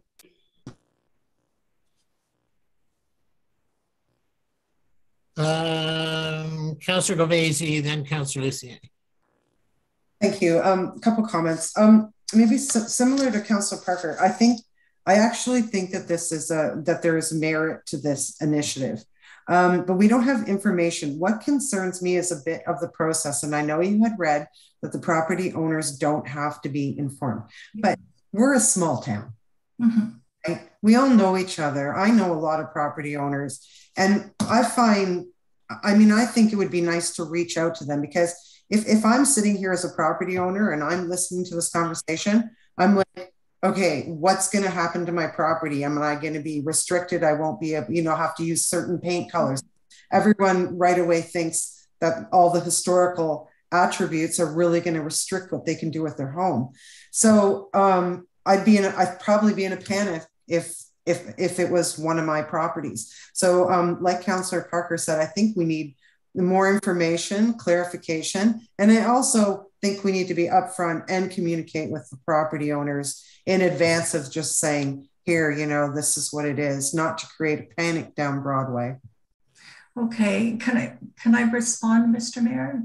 Appreciate that. You're good, Councillor. Okay, so part of the motion does ask that staff be directed to develop a plan to communicate this information. But the thing about listing a property, so designated properties, you're right. They would have to have changes to their building passed and approved by the town and things like that. But listed properties, no. The only thing that could happen here with a listed property is that the 60-day period of time before demolition could happen, before there could be a permit for demolition. So it doesn't impact the roof or anything to do with people's individual homes, because it's a district we're talking about and it's a listing. It's not a designation. That's a totally different thing. So the reason that I thought it was important to get this out there was because of what's happening on Broadway right now. But it is included in the motion that staff be directed to develop a plan to communicate this information to homeowners, but also the information about they can put forward listings, suggestions for listings in the Heritage Register. So this is a different thing than designating heritage properties. It's listing them because they're important to the community, but it doesn't have anything to do with what you can and what you can't do with your house. And I think it may be of importance to the people that live on Broadway who are proud of that area and the heritage homes there, that it gives them a little bit of confidence that the town is looking up to retain that area as a you know, an important historical and cultural area. If I may follow up, Mayor. Yeah. I totally appreciate what you're saying. And I think maybe in part it's like lack of information, that we didn't have the information in front of us. The public did not have the information. So there's going to have to be very good communication to the property owners, so they don't, because I mean, right away as a property owner, I think I'd be in full panic mode. Well, it's how it's communicated then, isn't it? That is important. Okay. Councillor Luciani, please. I think Councillor Esseltine's answered the majority of what I was worried about there. I just was looking for the long and short of how this was going to affect an actual property owner going forward. And I think it really it's just a listing as opposed to any encumbrances on the house and what they can and can't do. Deputy Mayor, I'm only asking if you have any questions or comments because we've been through the channels here. No, pretty well been asked. Okay. I'm sorry. I head over heels. Two things I agree with Councillor Esseltine on. This is frustrating that this has had to come through a notice of motion. Because this is kind of low-hanging fruit. Not that want to continually add non-business plan items, but this came from an advisory committee. It's in the minutes. I was kind of debating earlier. I was going to say, it's in the minutes. So you can give direction to bring from those minutes, receive those as information, and then at the end, bring a report back, you know, regarding that. I'm fairly, not, you know, extensive, but, you know, the Heritage Trust Acts and other things, you know, been around for some of those. This isn't an easy, nor should it be an anticipated easy process. And about public engagement, whether it's in or not, it's at the top of everything we should do is about strategic or public engagement. And that's quite frankly why we should be listening and acting on the recommendations of the advisory committee. So it's a bit of a conundrum. Councillor Esseltine, what's in it? I'm supporting your passion and your, I don't know anything about the time frame mechanisms and the urgency of it that have been part of the dissertation, because I don't know anything about that. Like, it's important for 60 days because someone might tear. I don't know anything about that. I do know about the heritage conservation districts and how the act works and the notification period, and when it only starts to, the clock starts ticking when council does, as you said in your very first part of your comments, it only starts when council gives direction. That doesn't even mean it's happening. You start the process that will, you know, we went through this in a very similar thing relative to a BIA expanded district. there's a process that you had to. I'm not equating DIA districts with heritage areas, but there's a process that primarily the ministries expect us and let regulate us to follow through on. So I would encourage that this is supported in principle and we get information that council can deliberate on, and that you get 7 strong hands in the air saying this is the right thing to do, and we move forward with it. As I said, I think it would have been as easy as, I know the issue relative to the, let's be open, transparent about the report coming forward, just like there was with Heritage, the Museum Advisory Committee earlier tonight. But we can't be held down by our own procedures if we're trying to advance certain things. And that's not any disrespect to, on one hand, we want consistency. On the other hand, we don't want to be bogged down by we're swimming in red tape just on getting advisory committees information to council. That shouldn't happen. But as I said that, it should not have taken a notice of motion. On the other hand, the notice of motion, for me, with absolute full respect, doesn't address it the way it needs to be, because I don't have I've got to show some consistency that I don't know enough about it to put my hand up in support of the notice of motion. The closest I would get to it is to know that I'm only starting a process that still has a long journey to go, because the process is defined in the Heritage Act. So.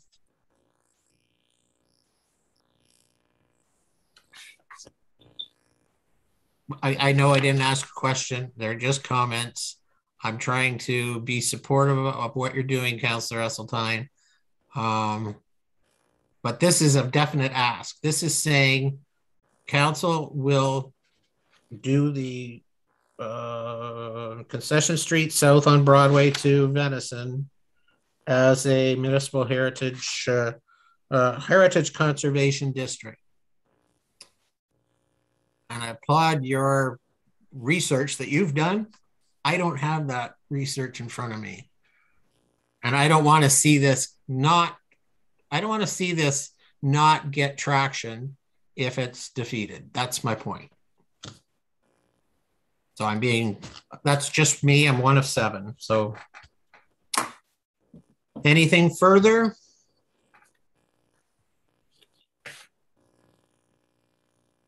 Okay, the resolution, I believe it was moved by Councillor Esseltine. I know that. I think it was Councillor Rosehart who had seconded it.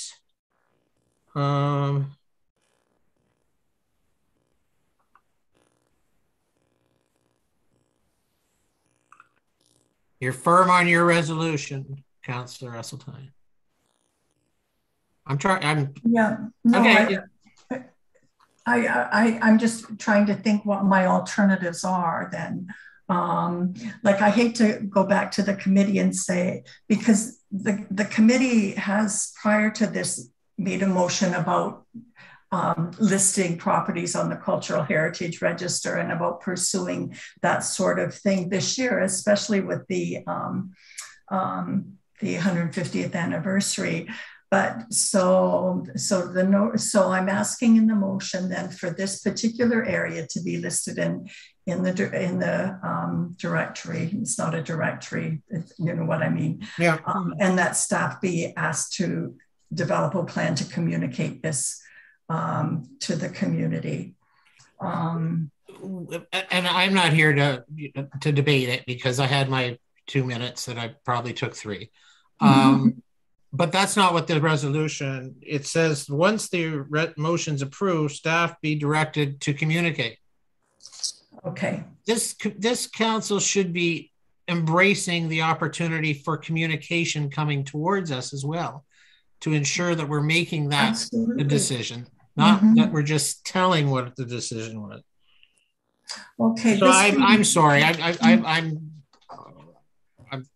The other way to look at it is if we do sort of list one property, people get the idea of what we're trying to do, because people can be involved in putting forward things for this cultural heritage record. So sometimes you have to put forward one for people to get the idea of what you're looking to do for the community. I know. Question through to and her responsibility as Madam Clerk. Michelle, not prejudicing the vote of council. I'm looking for some guidance from the clerk on the if resolution's approved, it's there in front of you. If it's not approved,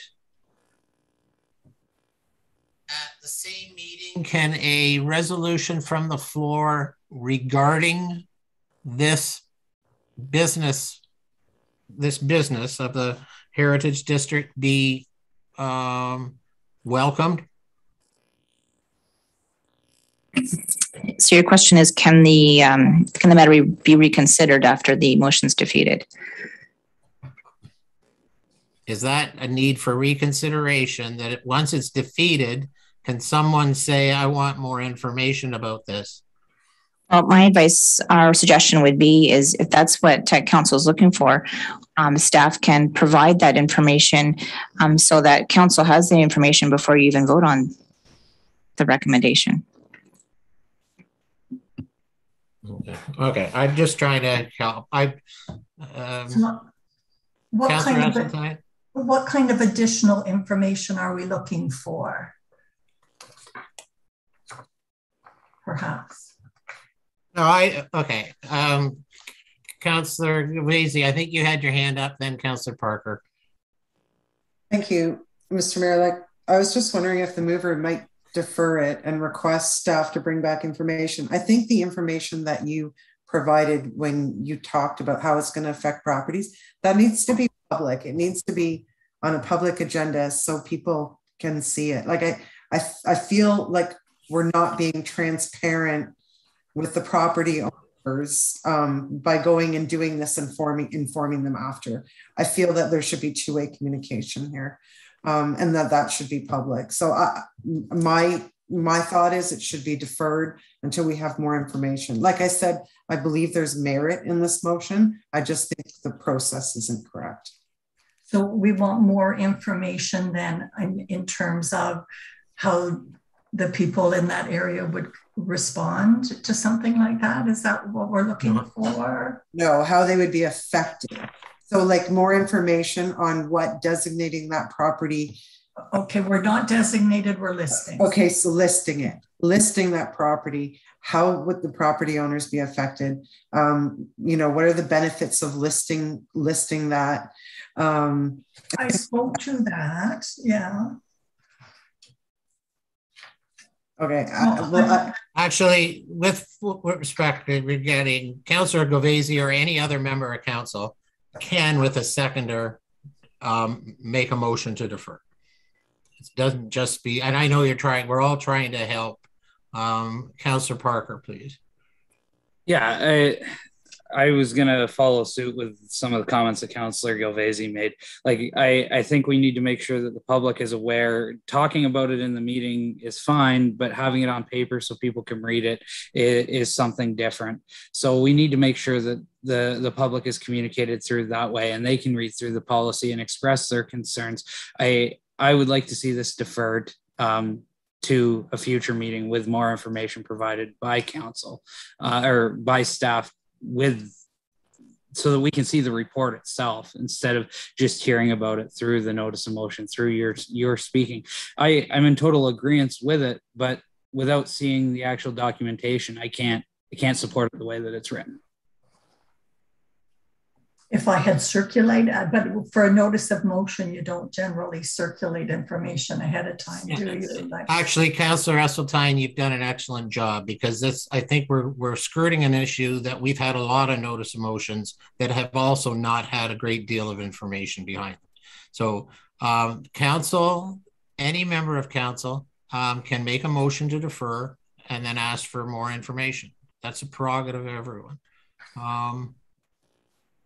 And the only alternative we have is the councillor as the mover and seconder. It remains on the floor, but we're getting very close to making a decision on it. Councillor Luciani, please. I'd like to put a motion to defer on the table. I'm looking for a seconder. The intent, Councillor Govesian, the intent is to have information. Would you like to incorporate a date on that? Meaning is it the 9th of November? Is the next, 9th would be fine. But defer it with additional information coming forward. That's a resolution that is on the floor. It does have precedence, and the resolution is debatable. Now, you understand just the text of the resolution, Madam Clerk? Yes, I do. We're speaking to the resolution to defer. That's the resolution that's on the floor. It does have precedent and it is debatable. Councillor Rosehart, please. Thank you, Mr. Mayor. To you, to Mr. Luciani. So is it for more information to go to the residents? Is that what we're asking for? Through you, Mr. Mayor, to Councillor Rosehart. What I'm basically looking for is basically the stuff that Councillor Esseltine put forward, but in a manner that I can read it and maybe regurgitate it a little bit better and let it sink in. Hearing it came by pretty fast, and trying to get it back in is pretty tough. So if we can have this deferred with some type of information coming forward as far as where the effect is, what the effects are on the property owners, what the pluses and minuses of doing it, how would enhance things within the town. I think those are all positive things to have for the vote in the next time it's up. And a follow up to the seconder, and that would be Councillor Govesi. So would you also want the people on Broadway notified before this comes to council as notification, or? I think the point is that information that Councillor Luciani alluded to puts it on a public agenda, and it's not on a public agenda. So there's no opportunity. I don't know if at all possible, if there's 25 properties, then yes, maybe I think they should be aware of it. Maybe that should be communicated to them. I just feel like we're doing this blind. It's not on the agenda, and it needs to be. The information needs to be. I mean, if it's a positive thing, so maybe it should be communicated. Anything further?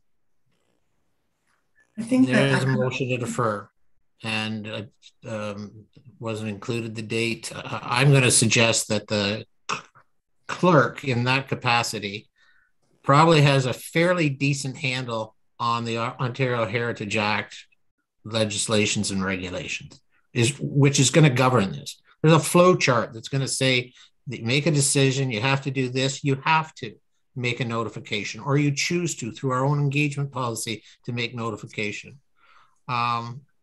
So those are processes that are part and parcel of how this, and I mentioned it earlier, I apologize, the BIA, expansion or reorganization, there's processes that you have to follow. And I hope that we always take a step higher than the lowest common denominator, as we've done with our own public engagement policy. So I'm not writing the report. I think we've got excellent people in the clerk's department. They've heard counsel for a good part of the latter part of the meeting. So I hope they've taken some credence from that. Councillor Esseltine, we'll end with you though.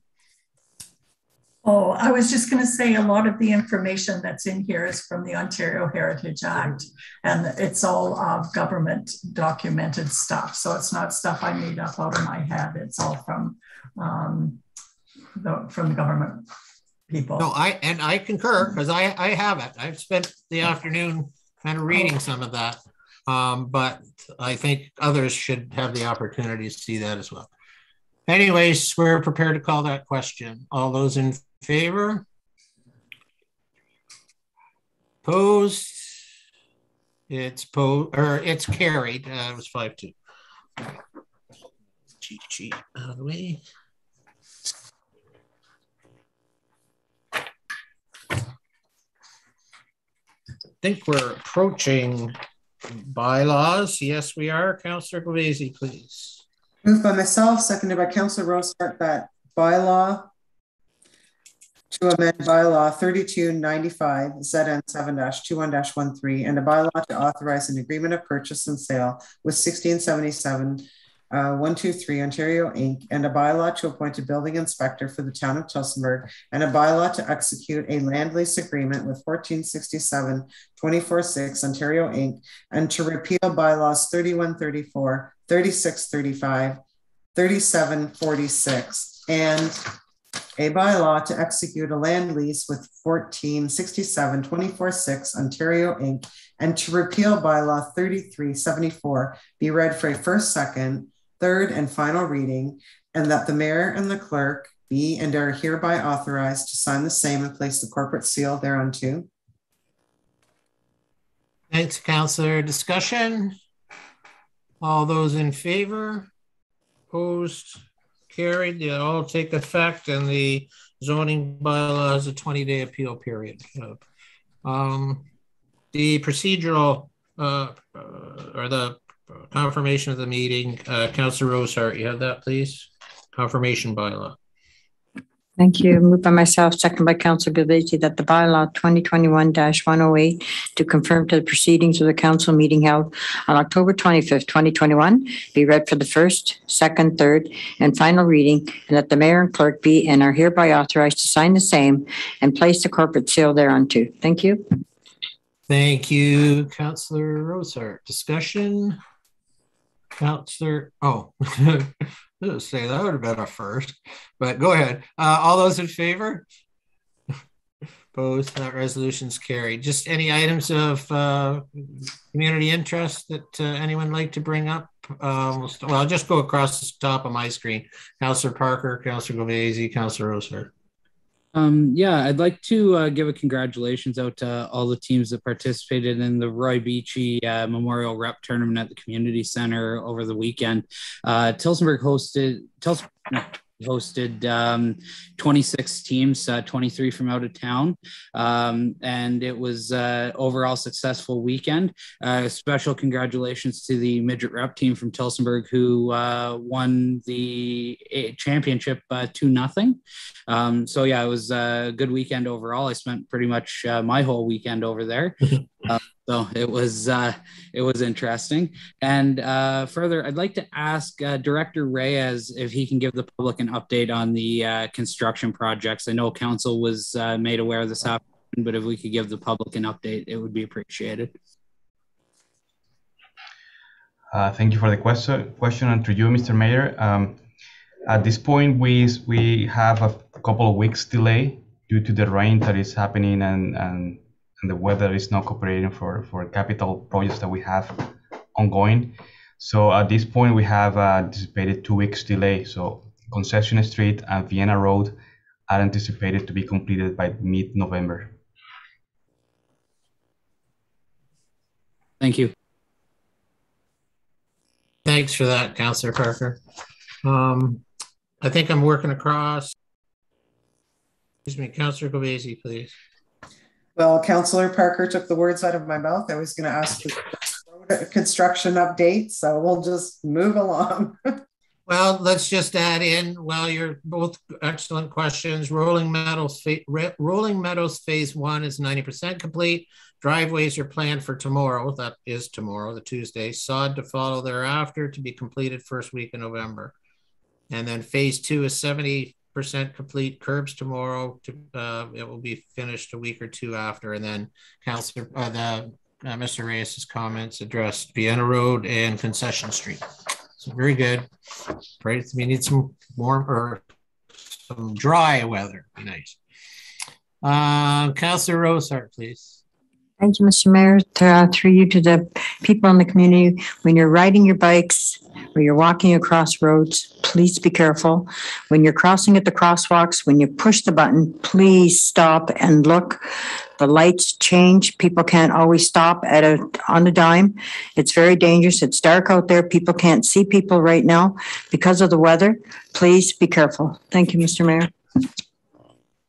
Anything further from members of council? Councillor Esseltine, please. Thank you, Mr. Mayor. Just a notice then that the celebration for Tillsonburg Citizen of the Year is scheduled for Tuesday, November the 9th at the Carriage Hall, starting at 5:30 p.m. And I think people who are friends and co-workers and co-volunteers with Joan Weston are invited to come and help celebrate that. Thank you. Thanks very much for that, Councillor Esseltine. Discussion or anything further from members of council?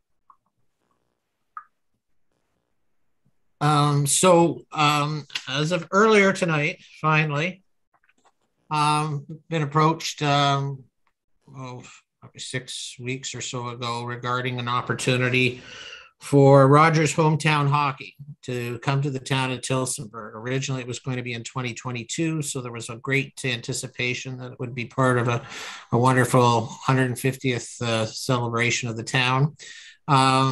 Just based on the transient nature of the event and some really health situations in Western Canada, I think their scheduling has changed. But I think we're very excited to welcome Ron McLean, Tara Sloan, and the entire Rogers Hometown Hockey crew to our community from the 20th to the 22nd. So that's a Saturday, Sunday, with all the bells and whistles, and a Monday night hockey game between the Pittsburgh Penguins and the Winnipeg Jets. No, they're not playing here, but it's the production team will be here hosting the broadcast. So, Mr. Baird, we've been kind of sworn to secrecy. We're able to celebrate that a bit tonight and kind of welcome any members of the community who are excited about participating and volunteering and helping out. And you've been instrumental in this. Thank you. Can you share any additional information with us? Sure. Thank you very much, Mr. Mayor. I'm pleased to finally be able to make a public announcement as of you and other council members that the town of Tillsonburg has been officially confirmed this evening for the weekend of November 21st. And as you mentioned, the live broadcast from Tillsonburg on Monday, November 22nd. That's the Sportsnet Rogers Hometown Hockey event. The weekend is jam-packed, full of all sorts of great things for families to enjoy, all in the spirit of hockey. It will all take place. We are working on a parade down Broadway, and as well, the weekend will take place the Saturday and Sunday at the community center on the east side. The large parking area will be taken over by the Rogers Festival. We do have fireworks planned for the evening of Saturday, November 20th. And just really, really exciting. I've had the pleasure of watching the last 2 weeks. Tonight they were in Lindsay, Ontario, and last week they were in Ayr. And they really do a bang up job. And I know Tillsonburg can be incredibly proud to be shown and promoted right across the country. So please be assured that your staff are working really hard to make this come together, but we couldn't do it without council support, the community, the service clubs, minor hockey. Everyone's going to be tapped to participate and enjoy a really great weekend. So we are going to have lots of announcements working with our communications people, and Rogers will hit the ground running here very shortly. So lots to do. November 20th will come around quickly. And of course, as you mentioned, the preparations for that event will start during the week prior. So lots of activity. We'll keep council informed completely, and as well our community to make this thing the best it can be. So with that, I'm glad to answer any questions. Councillor Esseltine, please. Thank you, Mr. Mayor. Through you to Mr. Baird. Then I'm just wondering, you mentioned parade. What kind of a parade will it be on November 20th? Well, through the mayor, councillor, we're not exactly sure at this point. I know our fire chief is really excited to show off some of his apparatus. I know the focus is generally on the minor hockey. So all the teams, not just in Tillsonburg, but area. We know that Tillsonburg serves a regional community, and we'll try to really pull some really fun things together. It's been a long time since we've been able to celebrate like this. Of course, we'd be remiss not to mention that this is all very COVID friendly. There are protocols in place to keep everyone safe during the event. And again, we'll hope for some good weather. We know it won't be warm in November, but we know it will be a little milder than midwinter, which was, as some of council may recall, was the original proposal. So an accelerated date, but I know I'm really proud of our team that we put together, and we're hoping for a bang up event. Sounds good. I'm not a big social media person, but I can't help but notice the number of comments there have been about no Christmas parade in Tillsonburg this year. I wondered if you could put a Christmas element into a November 20th hockey parade. I don't know, something to think about. Yeah, definally, councillor. I will. Those are the type of, because it is paint your town red. That the emphasis is on red. As a matter of fact, well, I guess there's some subliminal Rogers in there, but it's paint your town red, and a lot of that in capital and items are things that they bring with them. And I think that's that partnership with the chamber, the BIA, local businesses, and others. And I know Mr. Baird has a great team, and we intend that that'll only be expanded upon now that you can actually talk about something. So, and as I've referenced to the Rogers liaisons and the people that approached me at the onset, is you're talking to a community that put an international air show on with eight days notice. I've got full faith in the people of this community. So, anything else for roundtable? I think just building a bit upon Councillor Rosehart. Thanks, Councillor Rosehart, about the seasonal, time changes and the especially with Halloween coming up. And I guess just most importantly is that we wish the younger people in our community the best, and hope that they stay safe through that, what should be, a fun, safe evening. At this point in time, Councillor Esseltine, you have a motion to adjourn. Thank you, Mr. Mayor. Okay, moved by myself, seconded by Councillor Parker, that the council meeting of October 25th, 2021 be adjourned at 10:00 p.m. Thank you very much, Councillor Esseltine. Discussion, all those in favor? Opposed, resolution is carried. Just notice that our next regularly scheduled council meeting will be the 8th of November at 6:00, and that there is a special date for a planning session on November the 1st. That meeting starts at 4:30, I believe. And I don't have access to the entire agenda, but there is a application that is intended to be introduced to the public for a proposed official plan amendment, draft plan of subdivision and zone change at property known as 101 John Pound Road here in Tillsonburg. And then it'll be very similar to all the other public meetings that we've had, that there would be a virtual meeting, but access is available. Please contact either the planning department or the clerk's office for information on that. And we stand adjourned, and thanks very much, and please stay safe. Good night.